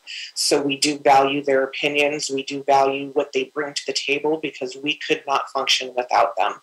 And I'm hoping that with this meeting, we'll be able to come to some resolutions and find some solutions for some of the challenges that we're facing. But I do agree that there is room for improvement, and I'm hoping that we will be able to come to some understandings of where we can find immediate improvement and what are more longer gains for the long term. Well, let's start with our shortfall in terms of staffing. So the LA Times reported that the department has 300 filled positions and 55 vacancies. How many of those vacancies are you budgeted to fill, and how many are in the process of being filled? So not including 10 new positions that we received as part of this fiscal year, we currently have 51 vacancies. We have made 13 conditional job offers, and 39 positions are in the process of being filled through the certification process, emergency appointment, or citywide transfer. The department is required to, or expected to maintain a 5% salary savings, which is equivalent to $1.19 million that we need to keep of positions vacant. And how many positions would that be that are being kept vacant then? It's not based on how many positions, because we can move that around depending on the salary for the different positions. So as long as we just maintain the 5%. So just to get a rough idea, what are we talking about?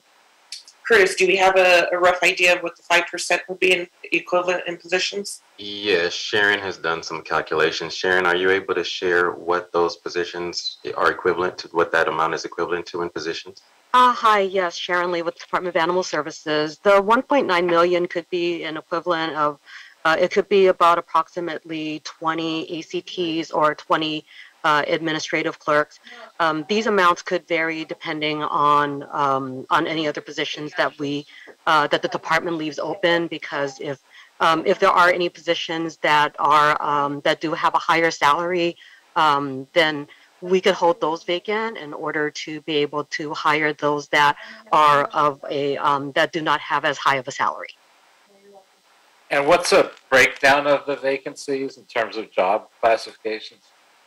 So for the vacancies, we have currently 24 animal care technicians, 3 veterinary technicians, 2 admin clerks, 2 animal care technician supervisor positions, 12 animal control officers, 2 animal license canvassers, 2 senior administrative clerks, 2 veterinarian 2 positions, and 2 senior animal control officer 1 and 2 positions.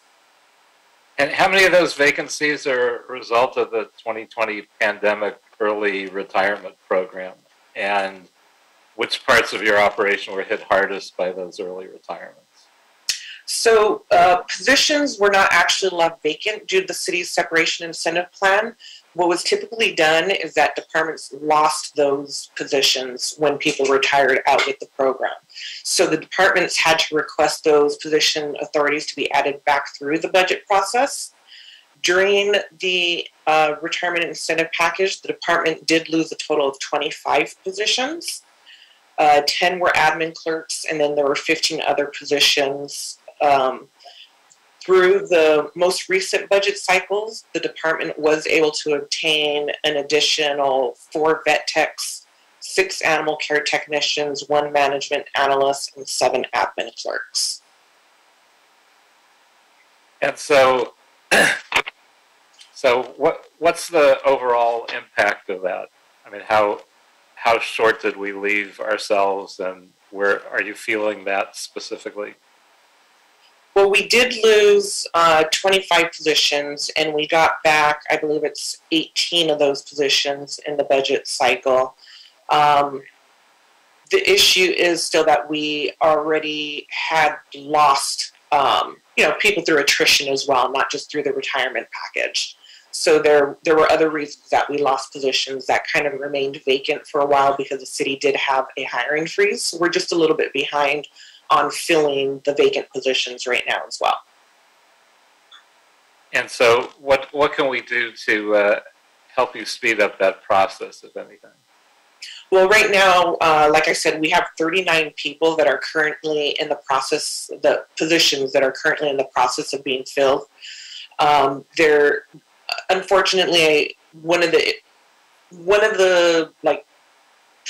challenges that we're dealing with is that all of the city departments are trying to backfill vacant positions. So there is a backlog of people getting through their medical examinations and their background and their fingerprinting. So I know the personnel department is working very hard to fill all of the positions, and I know that they have really flagged our positions to help us fill them as quickly as we possibly can.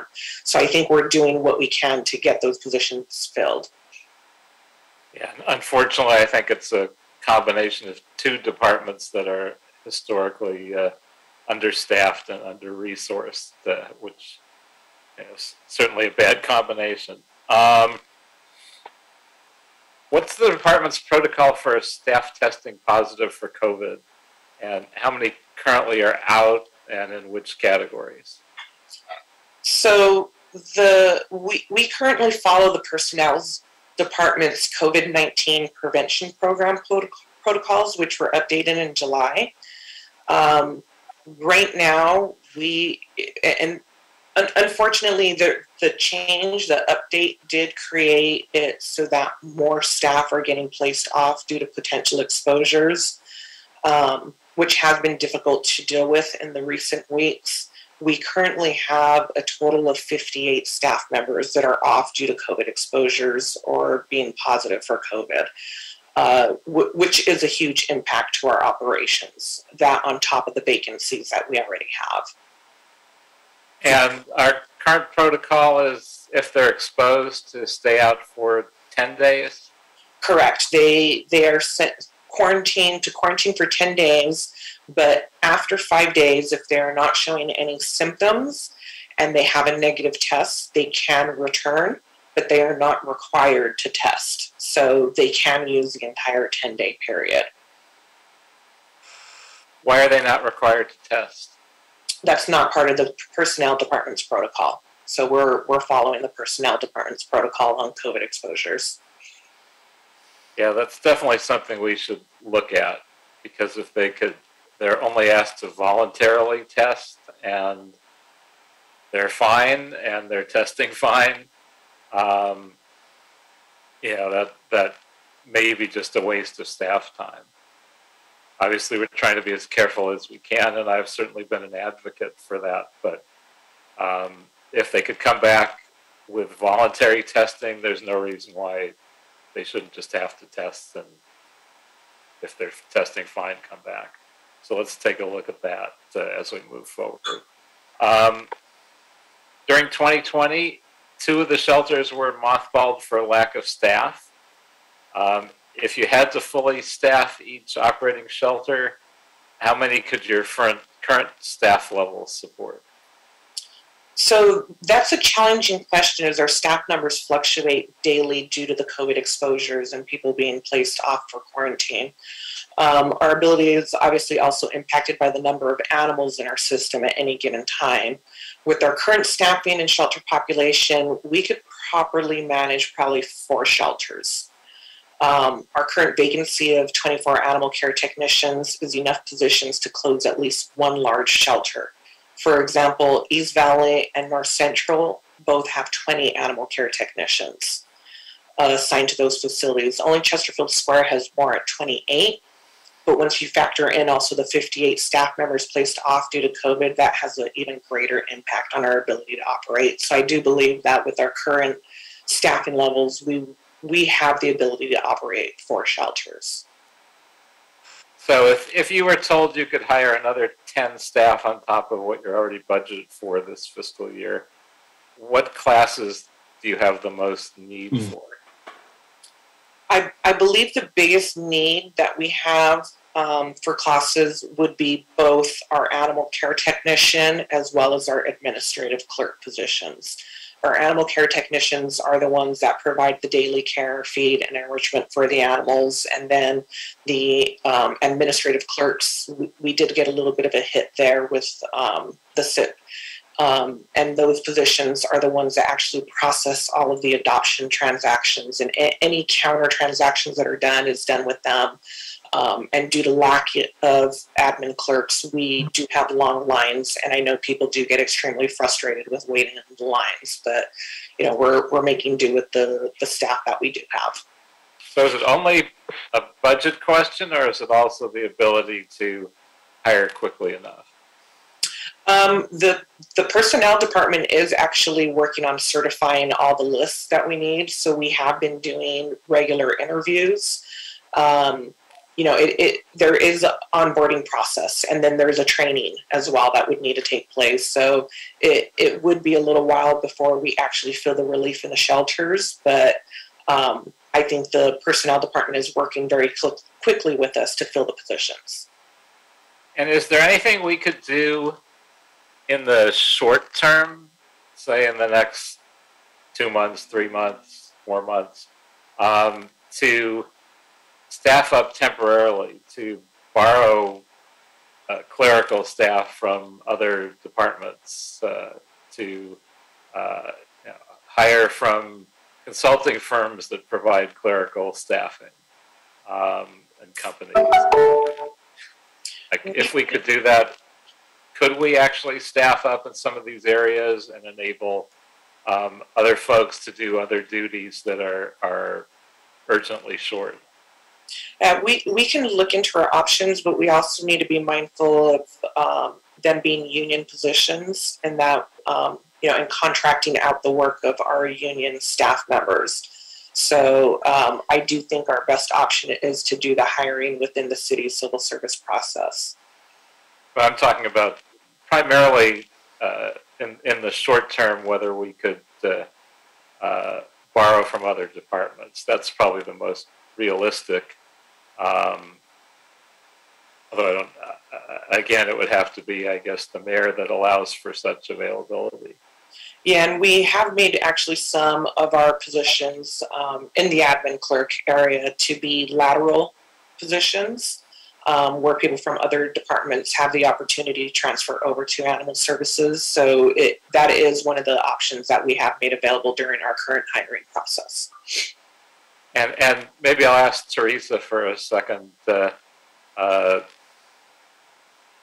what our labor partners would think about encouraging such transfers or even loans from other departments to help us get through the crisis level that we're at.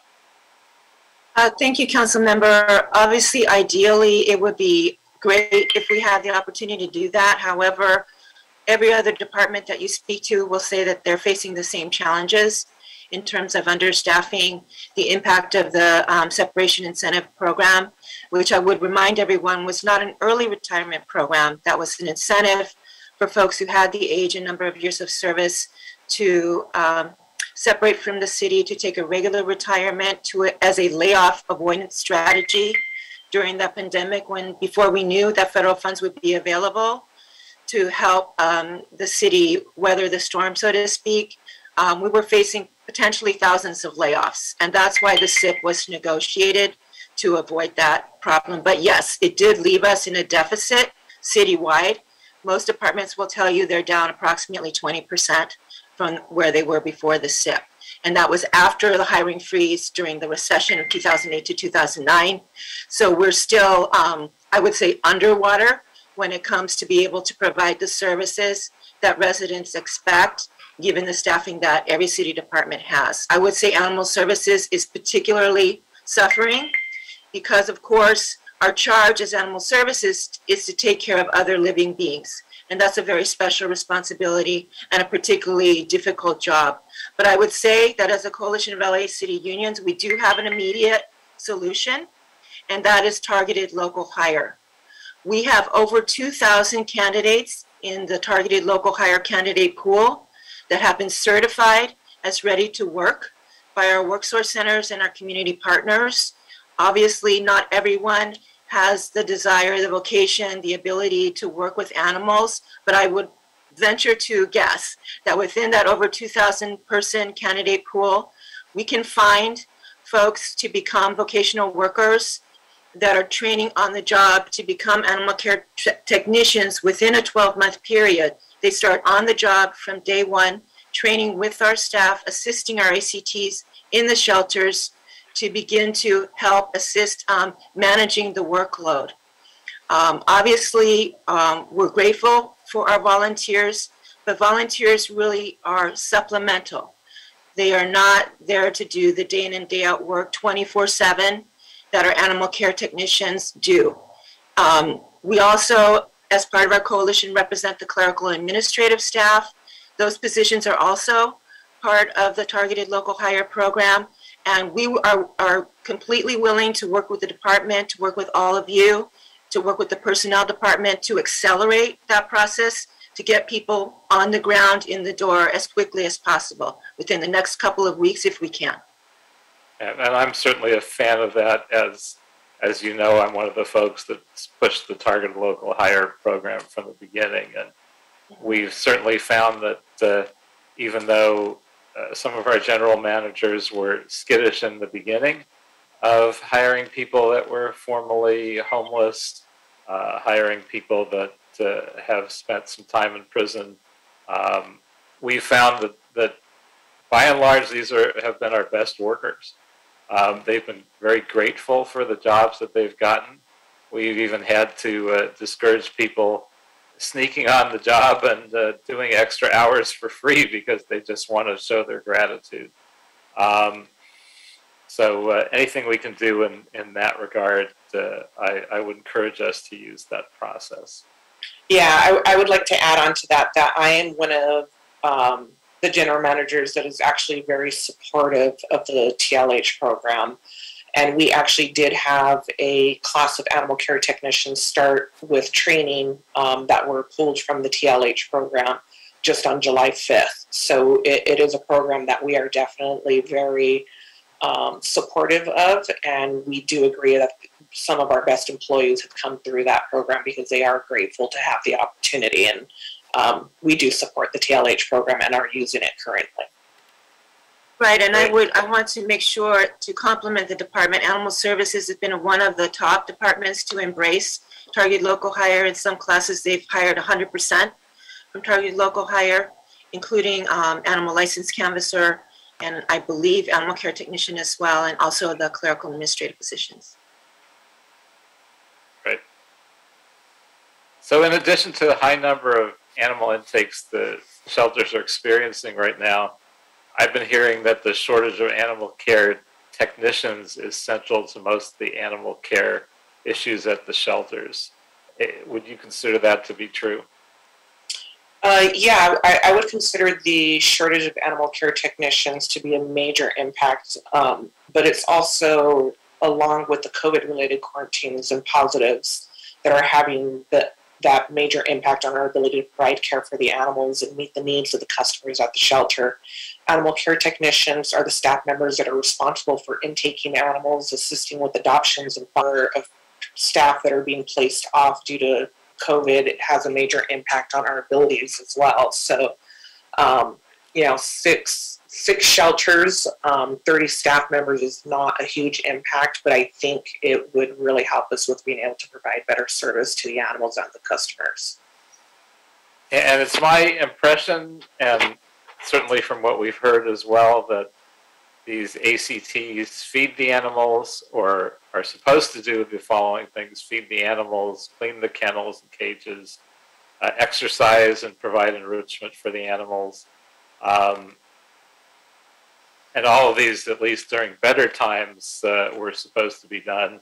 Certainly these are not so better times, and we've heard repeatedly that exercise and enrichment have been given the short shrift. Is all of that true? Yes, this is in fact true. When we had more staff and less animals, we were providing daily enrichment, which was done by the staff. Staff were running play groups every single day. since our staffing levels have gone down and our animal population has gone up, and we're dealing with the impacts of COVID, we've had to prioritize our staff to the basic needs of the animals, just doing the food, water, and cleaning their kennels. The industry standard is that each animal does take a minimum of 15 minutes of care each day just to clean, water, and feed. And that doesn't include the customer service or providing adoption counseling or assisting customers on the phone either. So our ACTs have just been really restricted in what they're able to do because of the lack of staff and the number of animals in the shelter. And what we've heard today, and we've occasionally heard off and on for years, is that even that most basic category isn't always adhered to, and there are times when the kennels aren't kept clean. Animals, especially small animals, might not get fed or watered, etc. So how do we get past this? We all know this shouldn't be happening. The conditions before COVID weren't perfect, but they're certainly pretty disastrous now. Yeah, I think the only way we really can get past this is with additional staffing. I think that it was mentioned earlier that the volunteers are absolutely appreciated. They do a lot of work to help us, but they should not be the ones that we depend on to do the care for the animals. That is our responsibility as a city and as the Department of Animal Services. We should have sufficient staff to provide the minimum care for the animals that are in our shelters. So I do believe that the solution to this is to ensure that we have the proper amount of staff to provide care for the animals within the shelter, and definitely continuing to work with our volunteers to provide the enhancements, the enrichment, and supplement the job that is being done by our staff. And there's also a lot of questions about how easy we make it to adopt an animal. I know by complete coincidence, I have a staffer who wanted to adopt a reasonably large dog from the shelters. And so went to one of the animal shelters, had a lot of trouble accessing anybody to get any help at all in doing so. And then when she started to find dogs that she liked, she was told that every one of them was unadoptable, that they were evidence dogs or this or that. And even though she really wanted a dog, she wasn't able to find one in the whole shelter, and wasn't looking for, a boutique breed or anything, just a friendly large dog, and she couldn't adopt anything. I think that isn't atypical. I mean, there's a lot of questions. So one of them is there a process to get the dogs that can't be adopted through whatever they're waiting for and out of the shelters? If they're waiting for a hearing, can we hire more hearing officers?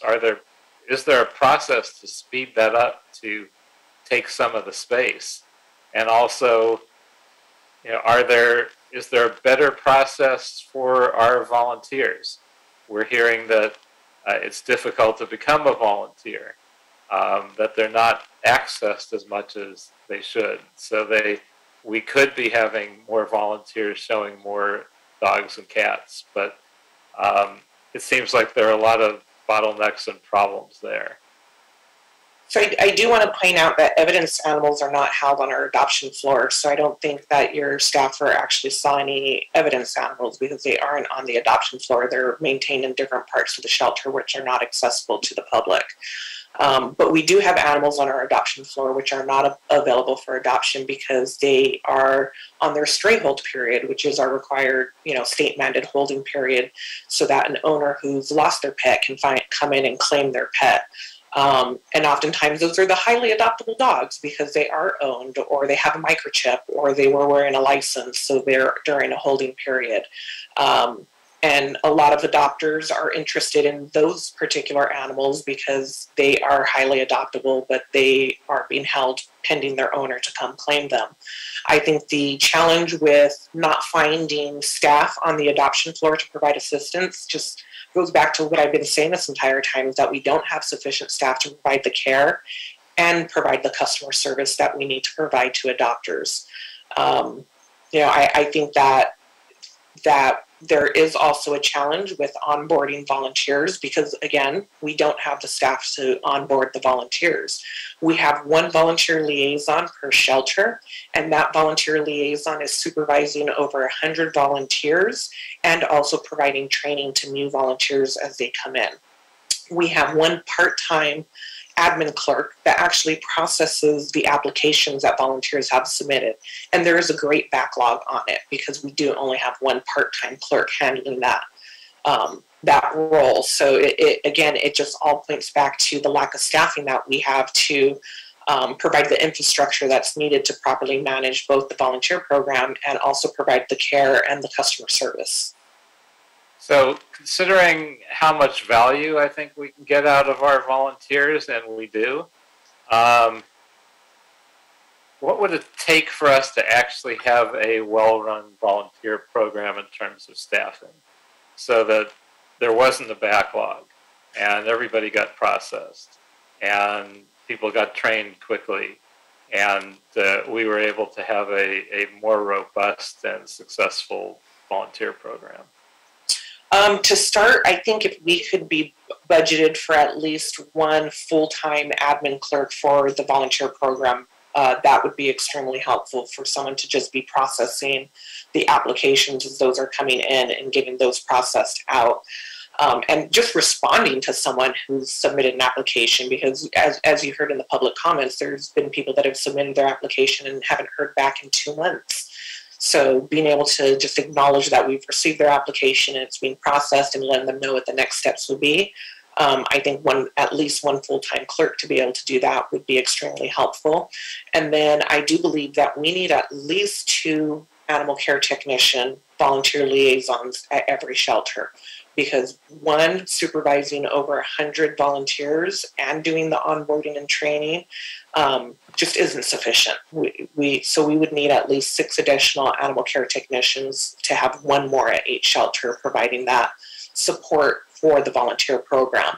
And I think the more we invest in managing in the infrastructure of the volunteer program, the better it's going to run, because right now there isn't sufficient staff to do it with just the one volunteer liaison at each location.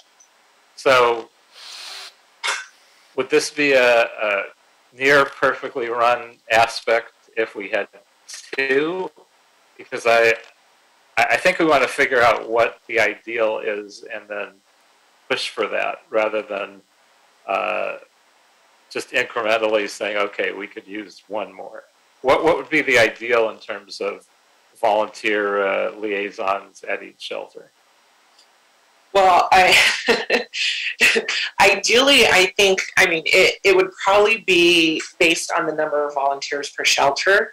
I think it would be fair for a volunteer liaison to supervise no more than 30 volunteers. And considering right now they're supervising 100 or more, and again, it would be based on the number of volunteers per shelter, which does change drastically from one location to another. Okay, and obviously the issue that the LA Times focused on, and I think was the most shocking, is the infrequency at which the dogs get exercise. Obviously, it's most egregious with evidence animals, but there's really no reason why they should be going months without exercise as well. Is there any other shelter or department staff that could help with exercising dogs in general? Or would that be working out of class? What would prevent us from pulling more people into this particular function? So when when our staff was involved or able to provide the enrichment, we were running play groups on a daily basis, which was staff run, when we had the sufficient staff to be able to do so, and it was getting done on a daily basis. I do want to point out, though, that not every dog is appropriate to be walked.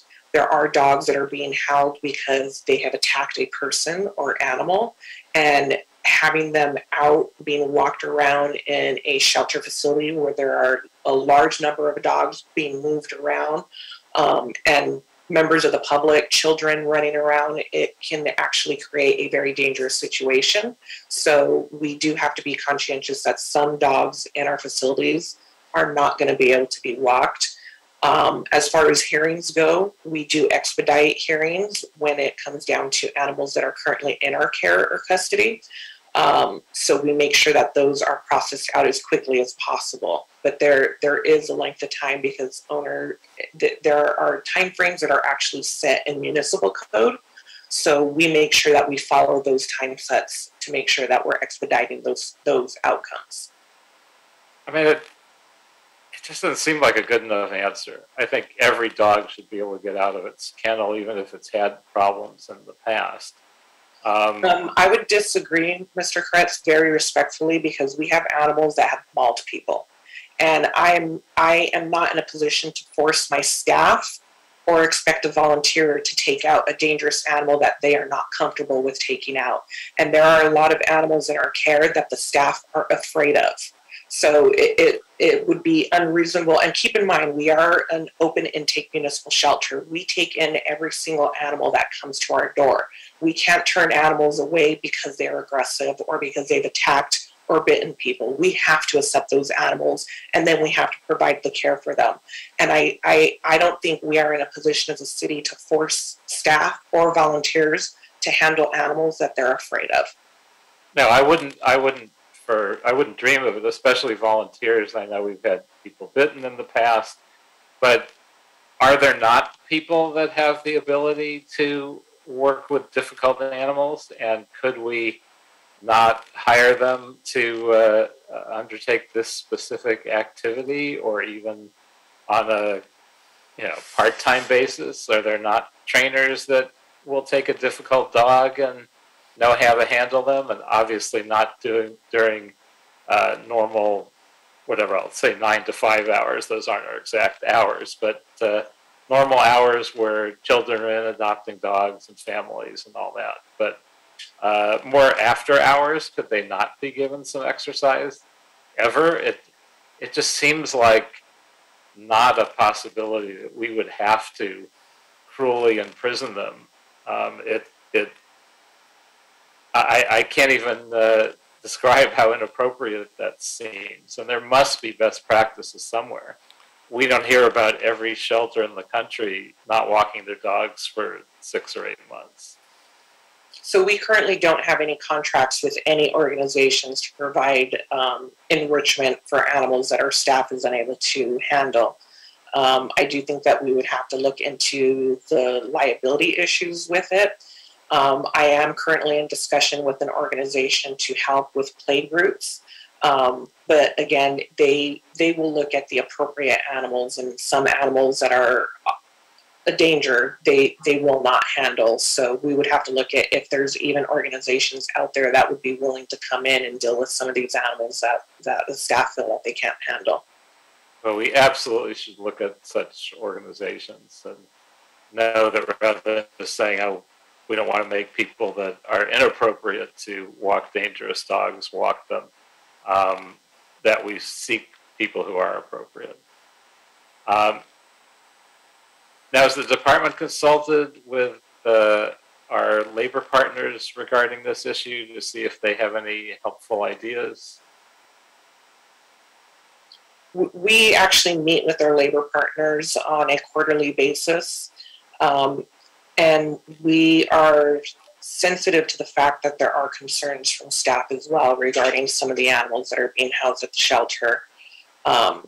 So I think that we haven't come to an agreement as to how to properly or best handle some of these animals. And it is an area where we are open for suggestions. And I think, looking at an outside organization able to provide enrichment for them would be an option.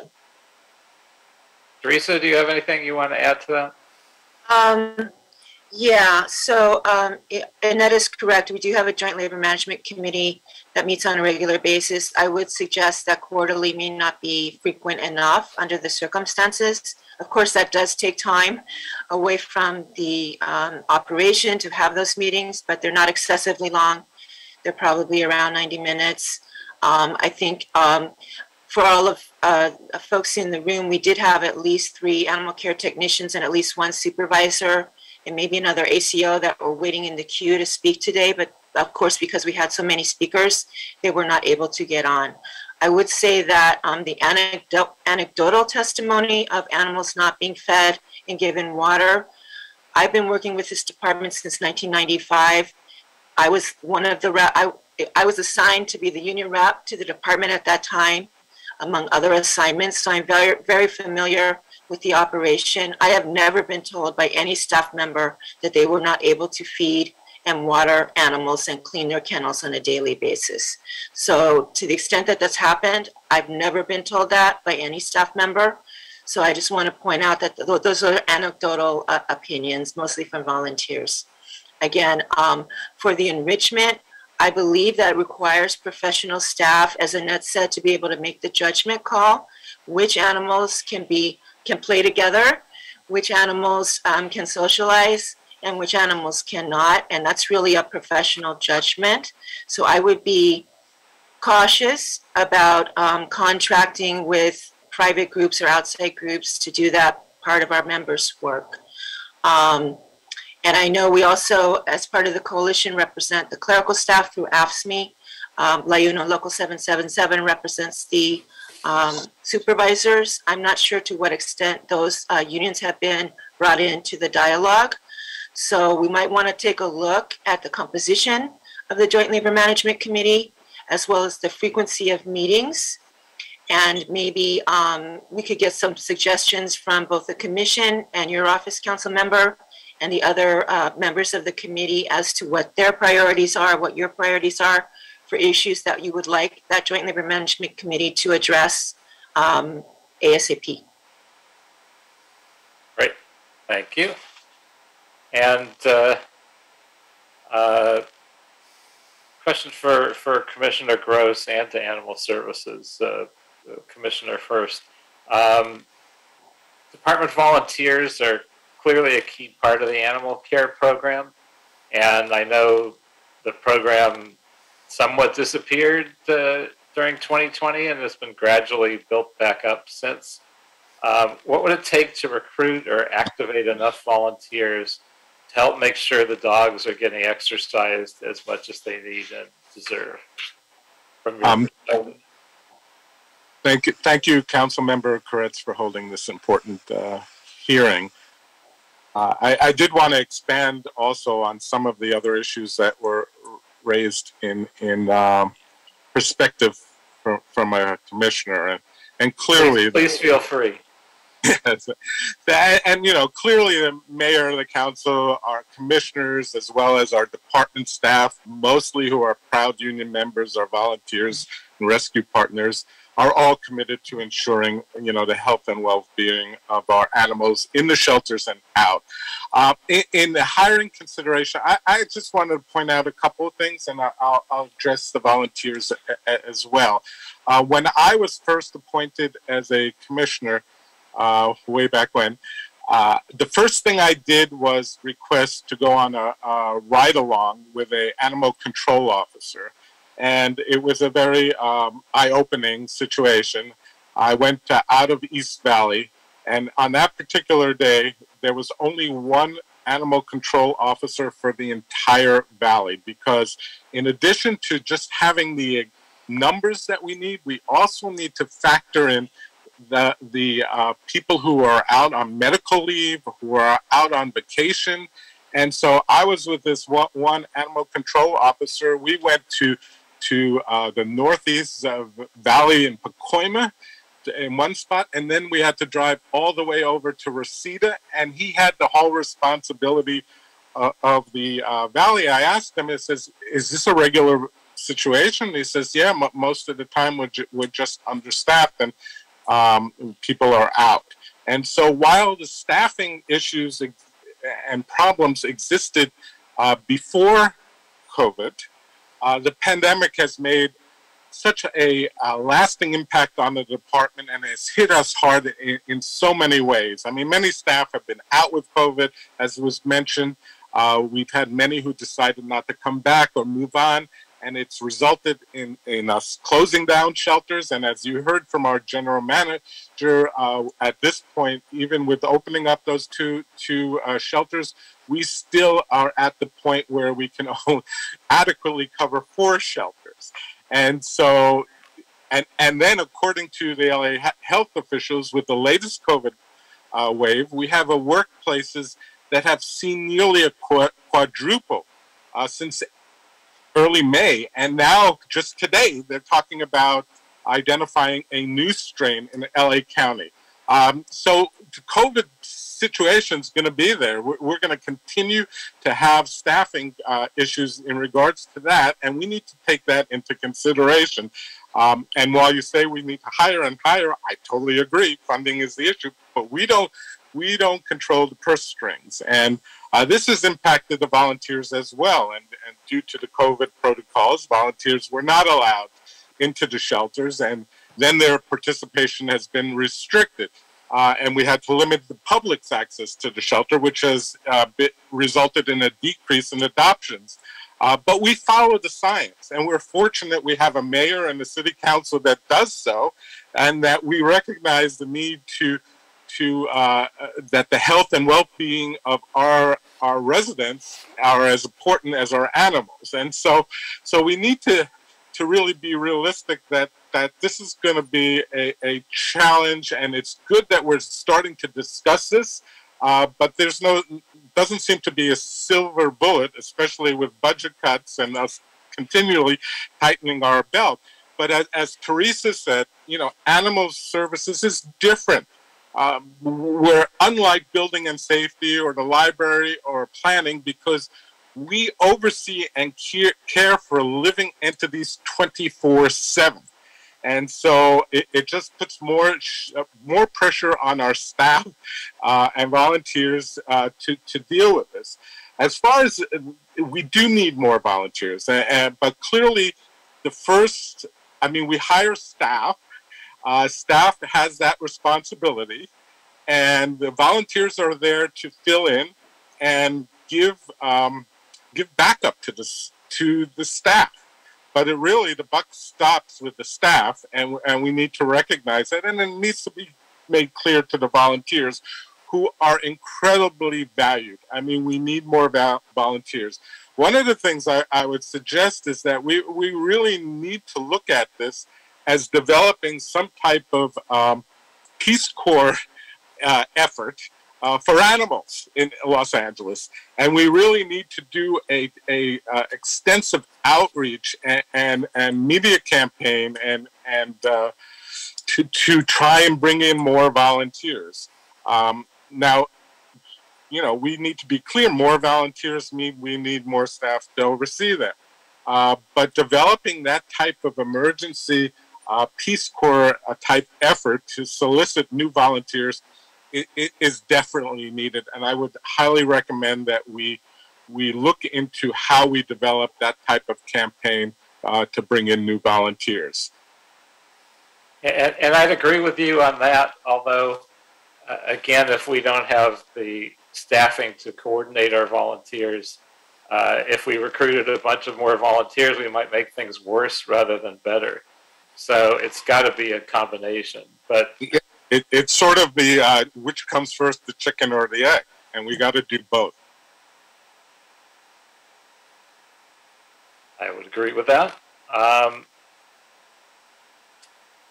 Ms. Ramirez, do you have anything to add on that subject? No, I think you guys both hit the nail on the head. We do need more volunteers. I think that right now we already have a very robust volunteer program. So far this year, we've had over 3,500 volunteers give over 37,000 service hours. But again, we don't have, we can do this great and the volunteers do an amazing job. They absolutely do. They complement, and a lot of times they are doing the job that we don't have the staff to do, and we have become dependent upon them. And I think we need to have the staff to do the basic functions and the volunteers to complement what the staff are doing and provide the additional support. But in order to do so, we need the staff to be able to train and manage the volunteer program. Yeah, we're literally facing the perfect storm. We've had a decrease in staff, in volunteers, funding, and resources. We've had less adoptions and more animals coming in to fill our shelters.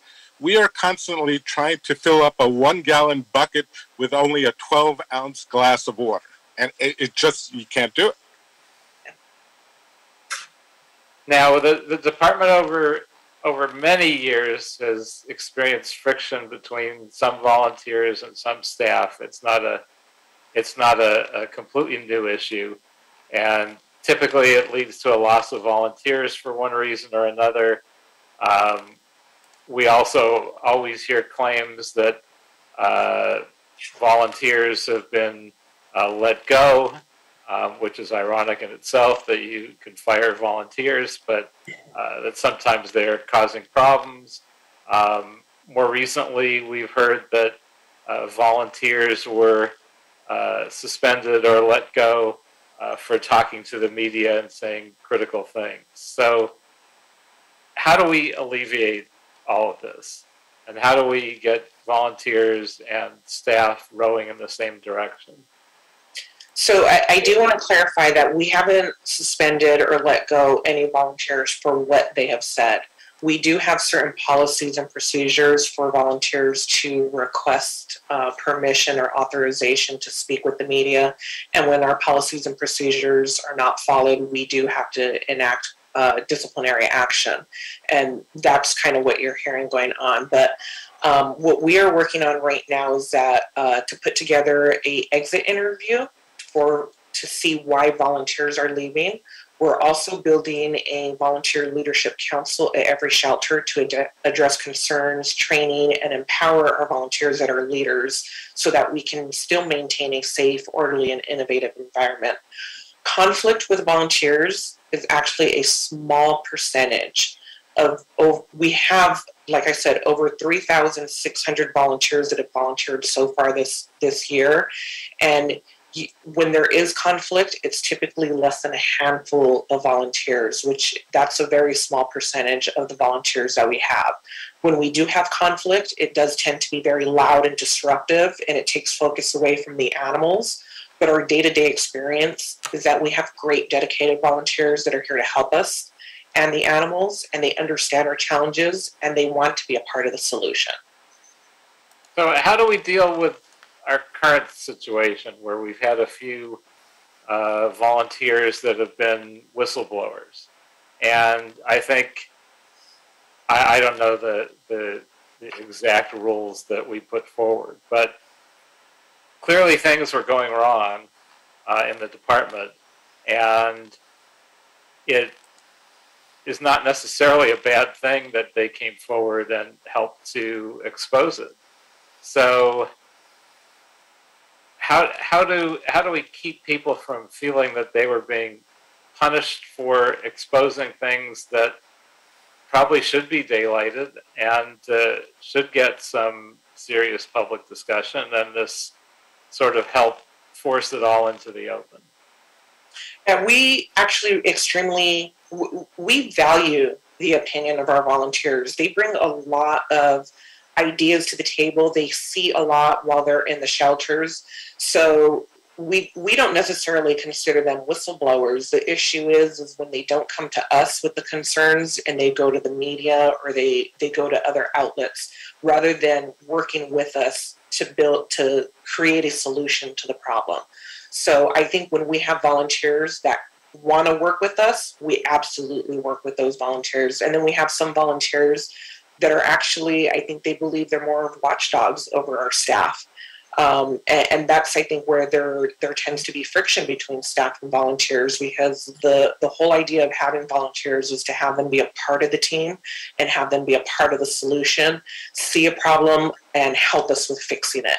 So, but I do believe that the majority of our volunteers are willing to help us, and they're willing to bring solutions to the table and work with us rather than acting as watchdogs. Well, I think this needs more discussion, but I think we can move on for the moment. I think we do have to handle this particular area better. Are the distinct skills of volunteers matched to the tasks the department needs? And have we done that to the best of our ability? Yeah, we have tons of different needs within the shelter, from the pet food pantry to adoption counseling, small mammals, cats, and so forth. Enrichment is one of the many assignments we have at the shelters. The department is able to identify where our needs are and make those assignments and shifts available to the volunteers. Some volunteers do not necessarily want to work directly with animals, but we can still utilize their help in other ways. And some volunteers want to focus on walking dogs. Some prefer focusing on getting the animals out of the shelter by doing the adoption counseling or networking. So we utilize the skill sets of the volunteers to meet our needs and make the different assignments available accordingly. So I think we're kind of one of those departments where we're really lucky, because we have so many different ways volunteers can help us. We can always find a way where they will fit with their skill sets and what they're willing to do. And as far as shelter conditions themselves, I know our shelter system operated well below capacity in 2020 and much of 2021. Largely due to operational strategies that moved a lot of animals out and reduced the influx. Now that we're gradually moving into a post-pandemic phase, although that could change pretty quickly, I gather the numbers of cats, dogs, rabbits, etc. are nearing shelter capacity limits, if not straining them. So are we at capacity? Are we over capacity? Where are we in terms of our capacity? And what happens if we become more dramatically over capacity? And so there's two different types of capacities we're talking about. One is the shelter capacity, is the number of kennels and cages we have, the number of animals we can hold in those kennels and cages. And then the other one is capacity for care. That's what we have the staff to actually provide care for. I believe that right now we are over capacity. We have, in both shelter capacity as well as care capacity. We're often housing more than one dog in a kennel because we are over the shelter capacity, and we're unable to have the staff provide enrichment because we're over staffing capacity. If our shelter population is lowered, our current staffing can provide the care needed, but with the current population, we don't have enough staff to provide the enrichment as was previously done, which is why our staff is focusing primarily on the basics of food, water, and clean environment. So council members, the other part of this scenario is that we must figure out how to reduce animal intake into the shelter and keep the animals in their homes. And so, spay neuter, it needs to be top priority, but we also need to recognize that people who had adopted during the height of the pandemic now face financial challenges of their own, or threats to be evicted, and thus believe they have no choice but to surrender their pets back to the shelter. Intake numbers have soared.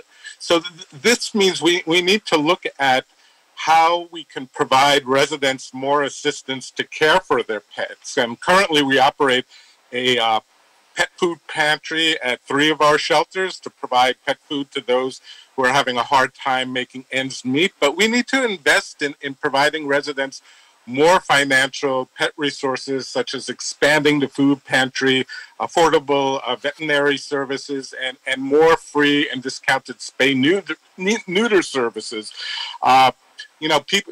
So currently, one of the key things, and I put on my other hat, people who are facing eviction with their pets are more likely to give up their pets because they're forced to find housing that may prohibit them from having pets there, or the rent increase on that apartment may be unfeasible for them to afford a pet. So currently the COVID eviction protections prohibit evictions for pets. We cannot allow that to expire.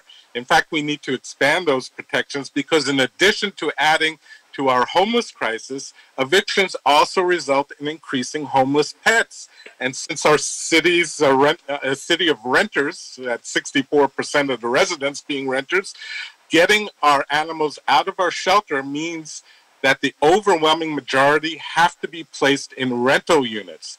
Thus, we need to explore prohibiting rentals from excluding pets and the ability to charge additional pet rents. But we need to look at these broader issues because they all impact the situation we're facing here today. And in that direction, but slightly off that exact topic, is are we doing much in terms of intake counseling? I know I feel like volunteers may be doing some of it. There may be some staff, but does every person that comes to turn in an animal have someone counseling them on ways in which they could more feasibly keep their animal and things they should be thinking about? Because I know there's a certain percentage of people, I don't know what it is, that would keep their animal if their concerns were addressed. Do we have such a program? Is it hit or miss? Is it something that every person turning in their animal has the opportunity to access? So when we had better staffing numbers, we were doing intake counseling and we were requiring appointments for surrender of pets. So that way an intake counselor could sit down with a person and talk to them about the reasons that they were surrendering their pet and see if there were solutions or resources that we could help connect them with. With our current staffing levels, we have not been able to be consistent with doing the intake counseling. It's done occasionally, but not as the norm. I think that because the intake counseling is done by animal care technicians, their focus right now is to provide the basic care for the animals. So we have not been able to maintain the intake counseling that we were initially doing when we had more staffing and less animals in the shelter to care for. I mean, that seems like one of the most inefficient services to not provide, because if you cut the intake counseling, you're creating more animals in the shelter. And the more animals you have, the more shortage you have of staff and volunteers and whatever. So it seems like rather than that kind of a vicious cycle, we would want to be sure this was one of the most robust programs. What do you think staffing would take, again, if we were to hire people just to focus in this area? Or could we train some of our volunteers and make sure they were well trained and have them pick up some of the slack in this area? I'm not too sure if we could have volunteers involved in that role, because we do often collect confidential information from the parties that are turning in their pets. But staffing wise, I believe, like at some of our larger, busier shelters, we would need to dedicate at least 2 staff members a day. And maybe some of our slower shelters, at least 1 staff member a day for the intake counseling.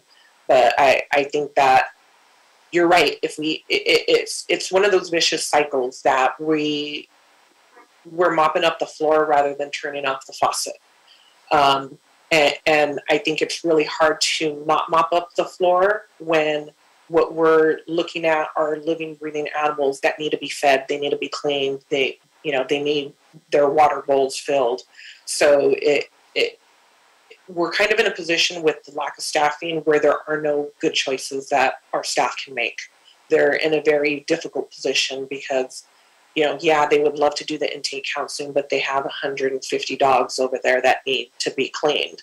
So it's hard for them to make a determination as to where to focus their energies and help. And the focus right now goes to the care of the animals in the shelter.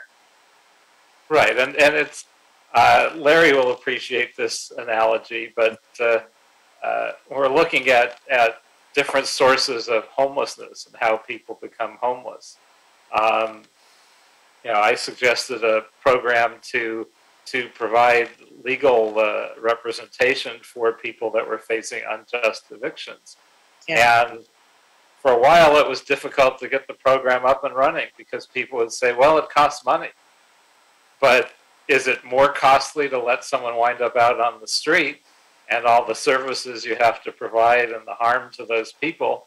Or is it less costly just to stop them from winding up on the street in the first place? And I think it's a very similar analogy. Absolutely. Is it less costly to stop a dog from going into the shelter, or is it more costly to pay for their treatment for 2 or 3 months until they get adopted? Yeah. I think we would always say it makes more sense to be preventative. Yes, and in animal welfare, what the studies have shown is for every dollar spent up front to prevent that intake will save a municipality $4 on the care and treatment of that animal. So it definitely is being able to put those positions up front rather than in the back would be a benefit to the city. Absolutely. And I know on a slightly different topic, some people have criticized the concept of no-kill, which is defined as a 90% live release rate and not killing for space. What are the department's prospects for maintaining a good live release rate under the current circumstances where we practically have dogs hanging from the chandeliers? If we had chandeliers, they would be hanging from them. They're in cages that weren't meant for them. They're doubling up dogs that probably you wouldn't want to double up in the ideal circumstances. Could we return to a situation where we're actually killing purely for space at this rate? So the shelter intake comes in waves or seasons. There are times in the year when our animal population is low and times when our population is high. And unfortunately, summer is the peak season where our populations are high. This peak happens every year, although we did get relief during 2020 and 2021, but it looks like things are going back to the normal waves that we had pre-pandemic.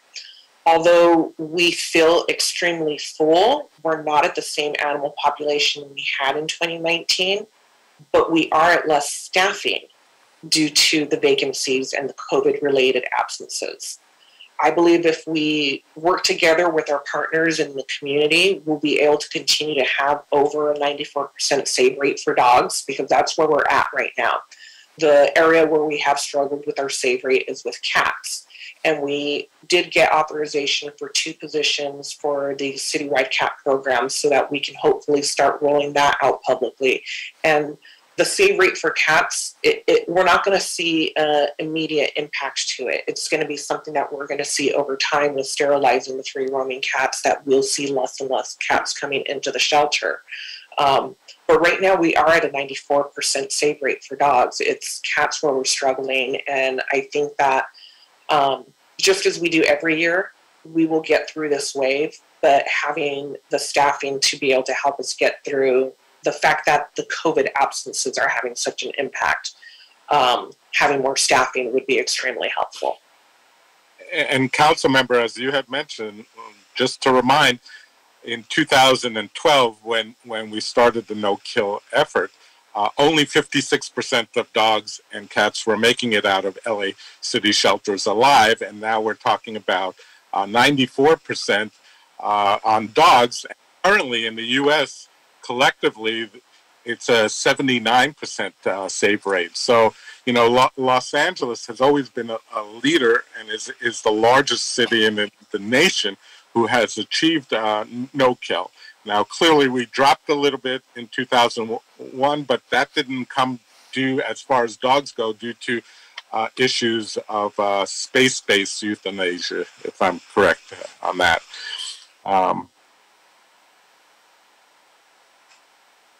Right, and I have a question in a different direction again. I know Best Friends recently announced that they won't renew their contract for the Northeast Valley Shelter, and that the commission has approved doing an RFP to seek a new tenant for that shelter, a new operator.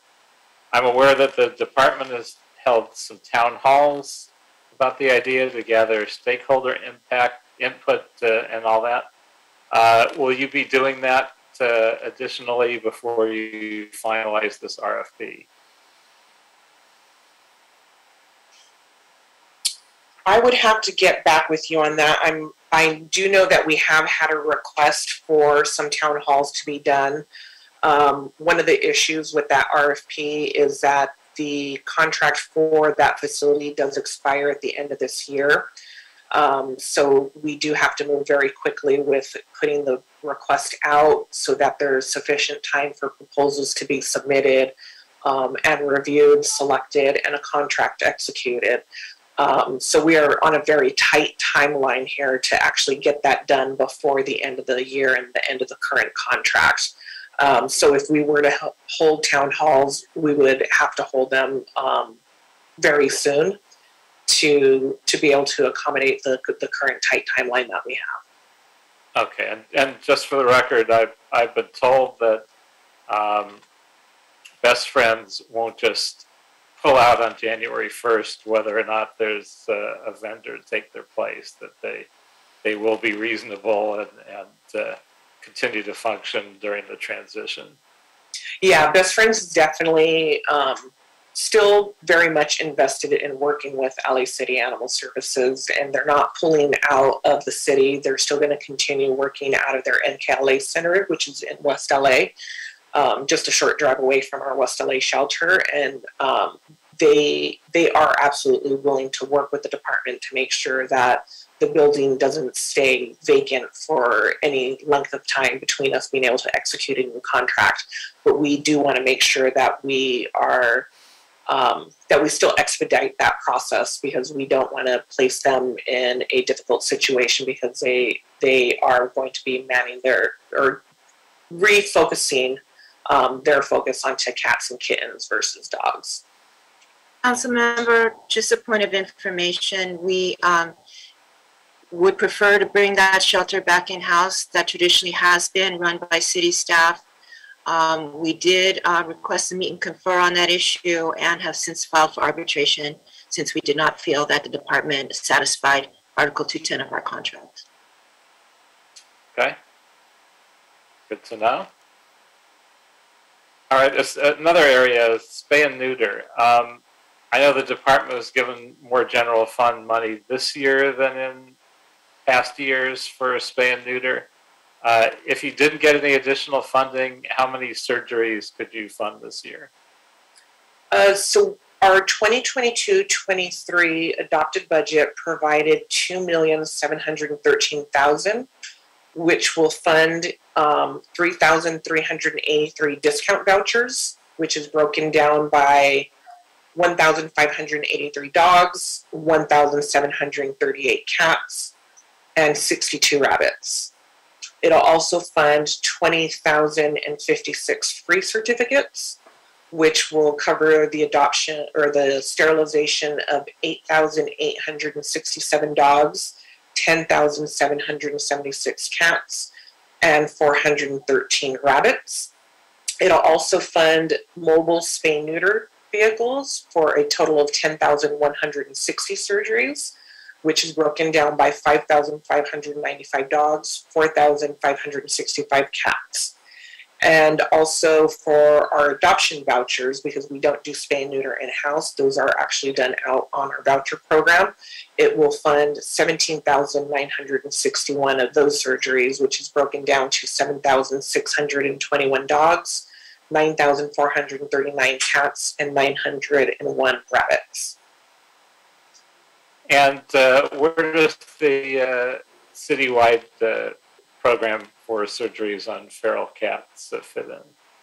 So for free-roaming cats, our adopted budget for 22-23 provided $500,000 in the unappropriated balance, and our vouchers are at $70 per cat sterilization, so it'll fund approximately 7,142 surgeries. But we also have funding from the fiscal year 21-22, which provided $550,000 in the unappropriated balance.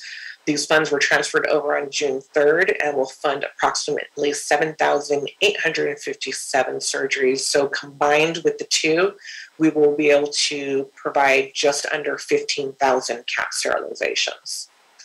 And will we have the ability to find and trap and spay and neuter that many cats that are feral out there and free roaming? So the citywide cat program is the way it's set up isn't for the department to go out doing the trapping and sterilization. It's the community members. I do believe that there are a lot of community members that are out there, not only associated with organizations, but private citizens who see feral cats in their yards. That would be willing to obtain a voucher and get them sterilized and allow them to stay where they're at. I do believe that one of the challenges, obviously, that we had with part of the injunction was that we weren't even able to talk to people about sterilization or options other than just turning their animal in. And with being able to now have those conversations with members of the public, I do believe that in a city of over 4 million, there are people that would sterilize at least 15,000 cats. I do believe we can find that and meet it. Yeah, we had a lot of mention during public testimony about cat colonies.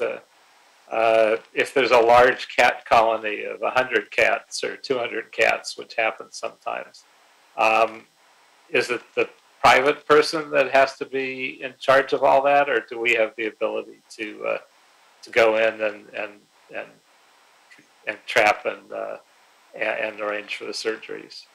No, the department would not be involved in actually doing any of the trapping. What we're providing are the vouchers so that it'll offset the cost of the sterilization for it, but the department won't actually be actively trapping. Do we provide cages for trapping? We do have some cages to provide for trapping, but most of the organizations that are out there already have their own that are in good operating condition. But if there are people that need to rent, we do have some available for rent. Okay, and I know there's a general shortage of veterinarians in LA, and that almost all the spay and neuter clinics and mobile clinics have been unavailable during the pandemic. Which I think explains why the department hasn't spent as much money on surgeries the last couple of years. What are we doing to get through that sort of problematic lull? Yeah, finding spay neuter providers has been a challenge, not just for the community, but for the department as well. We do outsource our spay neuter surgeries because we don't have the medical staff to be able to provide this service in-house. The department maintains communication with veterinary professionals to advise of the city's needs and encourage participation in the voucher program. And we also do communication with partners we are currently in communication with a partner to provide mobile spay neuter services at our facilities once a week to help with the animals that are getting adopted so that they don't take up kennel space and can be released to the adopter. And should we have a veterinarian or two on staff to provide these surgeries? Would it be more cost effective or not? I would love to get to the point where we have sufficient medical staff to do spay neuter surgeries in-house. We actually, I've been with the department for 22 years, and I don't think we've ever done the surgeries in-house just because we have not been able to hire sufficient staff to do so. The veterinary staff that we currently have, their main focus is providing the care for the animals coming in that are urgent, and then providing the treatments and care for the animals that are in the facility. So we would have to probably more than double our current medical staff to be able to do so, because a veterinarian performing the surgeries does need veterinary technicians to assist with the surgeries, and it also takes animal care technicians to be bringing animals to and from. But I would love to get to the point where we are performing these surgeries in-house. Unfortunately, the veterinary shortage has impacted, like I said, not just the community, but us as well. We're currently down 2 veterinarians. So we only have 4 veterinarians total for the entire city of Los Angeles. So I think it's going to be a while before the veterinary community as a whole recovers and we get more get a larger veterinary pool to be able to work with. So I think that's going to be a challenge and a long-term challenge for us. And how much does the backlog of space and neuters impact space issues in the shelters? So it does come in waves, just like the population comes in waves. So we at times will have a backlog of a week where an animal, we can't get it into a surgery appointment for a week until after it was adopted, and those animals we end up having to hold on to because we can't release them until they've been spayed or neutered. And then at times we're all caught up. So it varies throughout the different months and seasons. So how do you cope with it when you're behind? So how we cope with it when we're behind is that we work with the animals in the space that we have, and we do double them up. We try to figure out which animals can be properly housed together. We try to match them by personalities or play styles. We do house, if animals come in together, we do our best to try to keep them together and house them together. But we oftentimes do have to house the animals together that did not come in together. And also, on yet another topic, I know that we're experiencing some equipment maintenance issues in the shelters relating to kennels and subsidence in the kennel area at North Central. Working with General Services and the Bureau of Engineering, how do you manage these problems? And are they being handled in a timely manner, or are they far beyond an appropriate timeline in getting handled? So all of the shelter facilities do not belong to the Department of Animal Services. They do belong to the city's General Services Department. And the department creates work orders for equipment maintenance and other facility needs as soon as we become aware of any issue. We follow up and work closely with General Services until the repairs are made. However, because GSD also maintains a number of other city facilities, also dealing with the same limited staffing that all of the other departments are dealing with, they prioritize which jobs will be addressed at which times. So that's how we deal with the overall shelter, different repairs that need to be done here and there. There was also a question regarding North Central. And in the fiscal year 22-23 adopted budget, we were provided $1.5 million for the North Central kennel repair and renovation. For those of you that have seen it, there is one section of what we call puppy kennels that we are unable to use because those kennels are leaning. The construction project report request is currently scheduled to be released sometime in August. And once it is released, the Bureau of Engineering will begin working on the design phase of the project. They're also going to start working with the city's geotechnical group to do some ground surveys so that when in design, they can research possible options for repairing or rebuilding the affected area. And they plan to try to meet with them within the next few weeks to get that part of the project started. The design part of the project can take anywhere from 2 to 8 months, depending on whether they go with GSD or a contracted contractor. Once the design is completed, we're looking at a year-long construction schedule. They're still working with GSD Construction Forces estimators to get an updated estimate, but they have been seeing an increase in construction forces with costs rising anywhere from 30 to 40%. So they're going to keep us updated along with the CAO's office.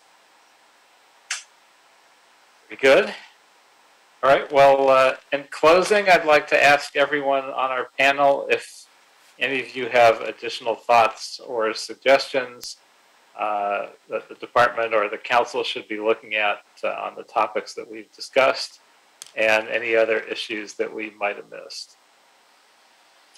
Well, I would actually like to take this moment just to thank the council members for having this public meeting and allowing us to bring to light the challenges that we are facing.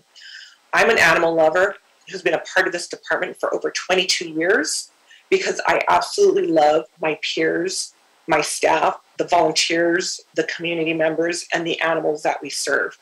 I want to be clear that our staff work tirelessly.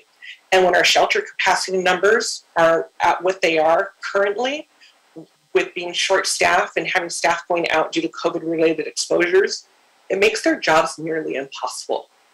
I know that the staff work hard and do their best, and they feel overwhelmed and exhausted.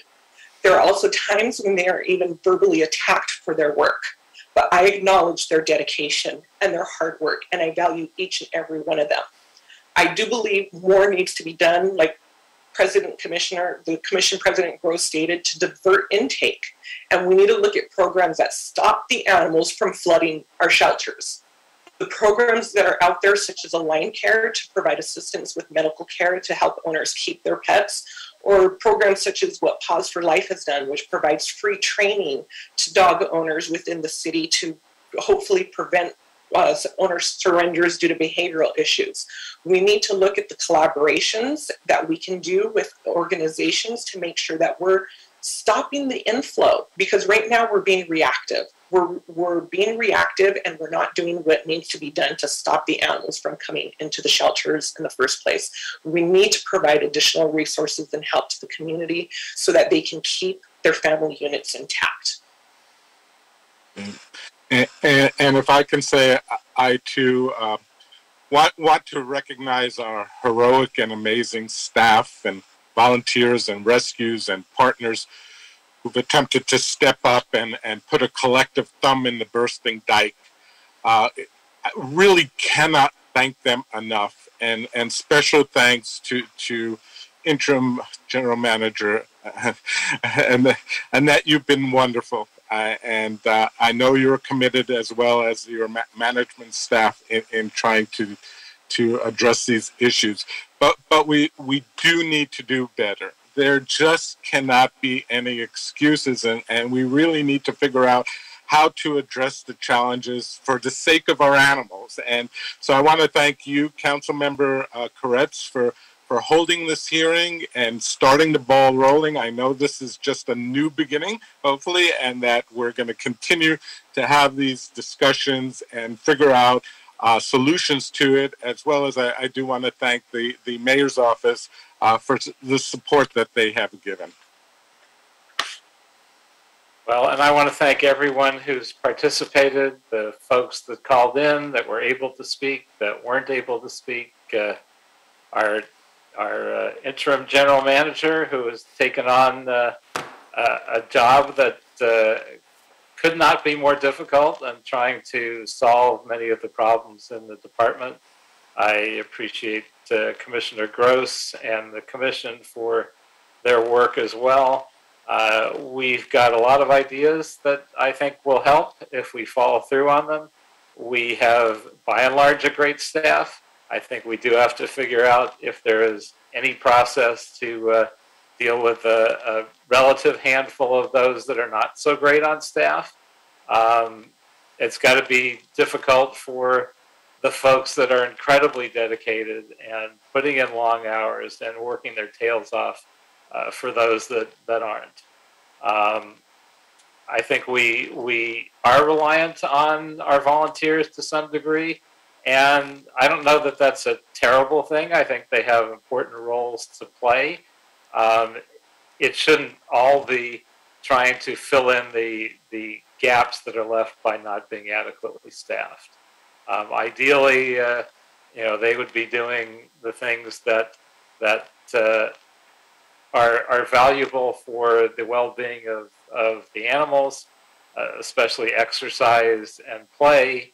And ideally, they shouldn't be doing the things that are riskier and more difficult. But we all have to pull together and do what we can. I know that I have spoken with some volunteers too, and there are volunteers that I don't know about, know them well enough to know their credibility, and there are volunteers that I know well enough to know that I would stake my life on their truthfulness. And we have heard from folks in all categories that there are many areas of our shelter operations that are desperately lacking.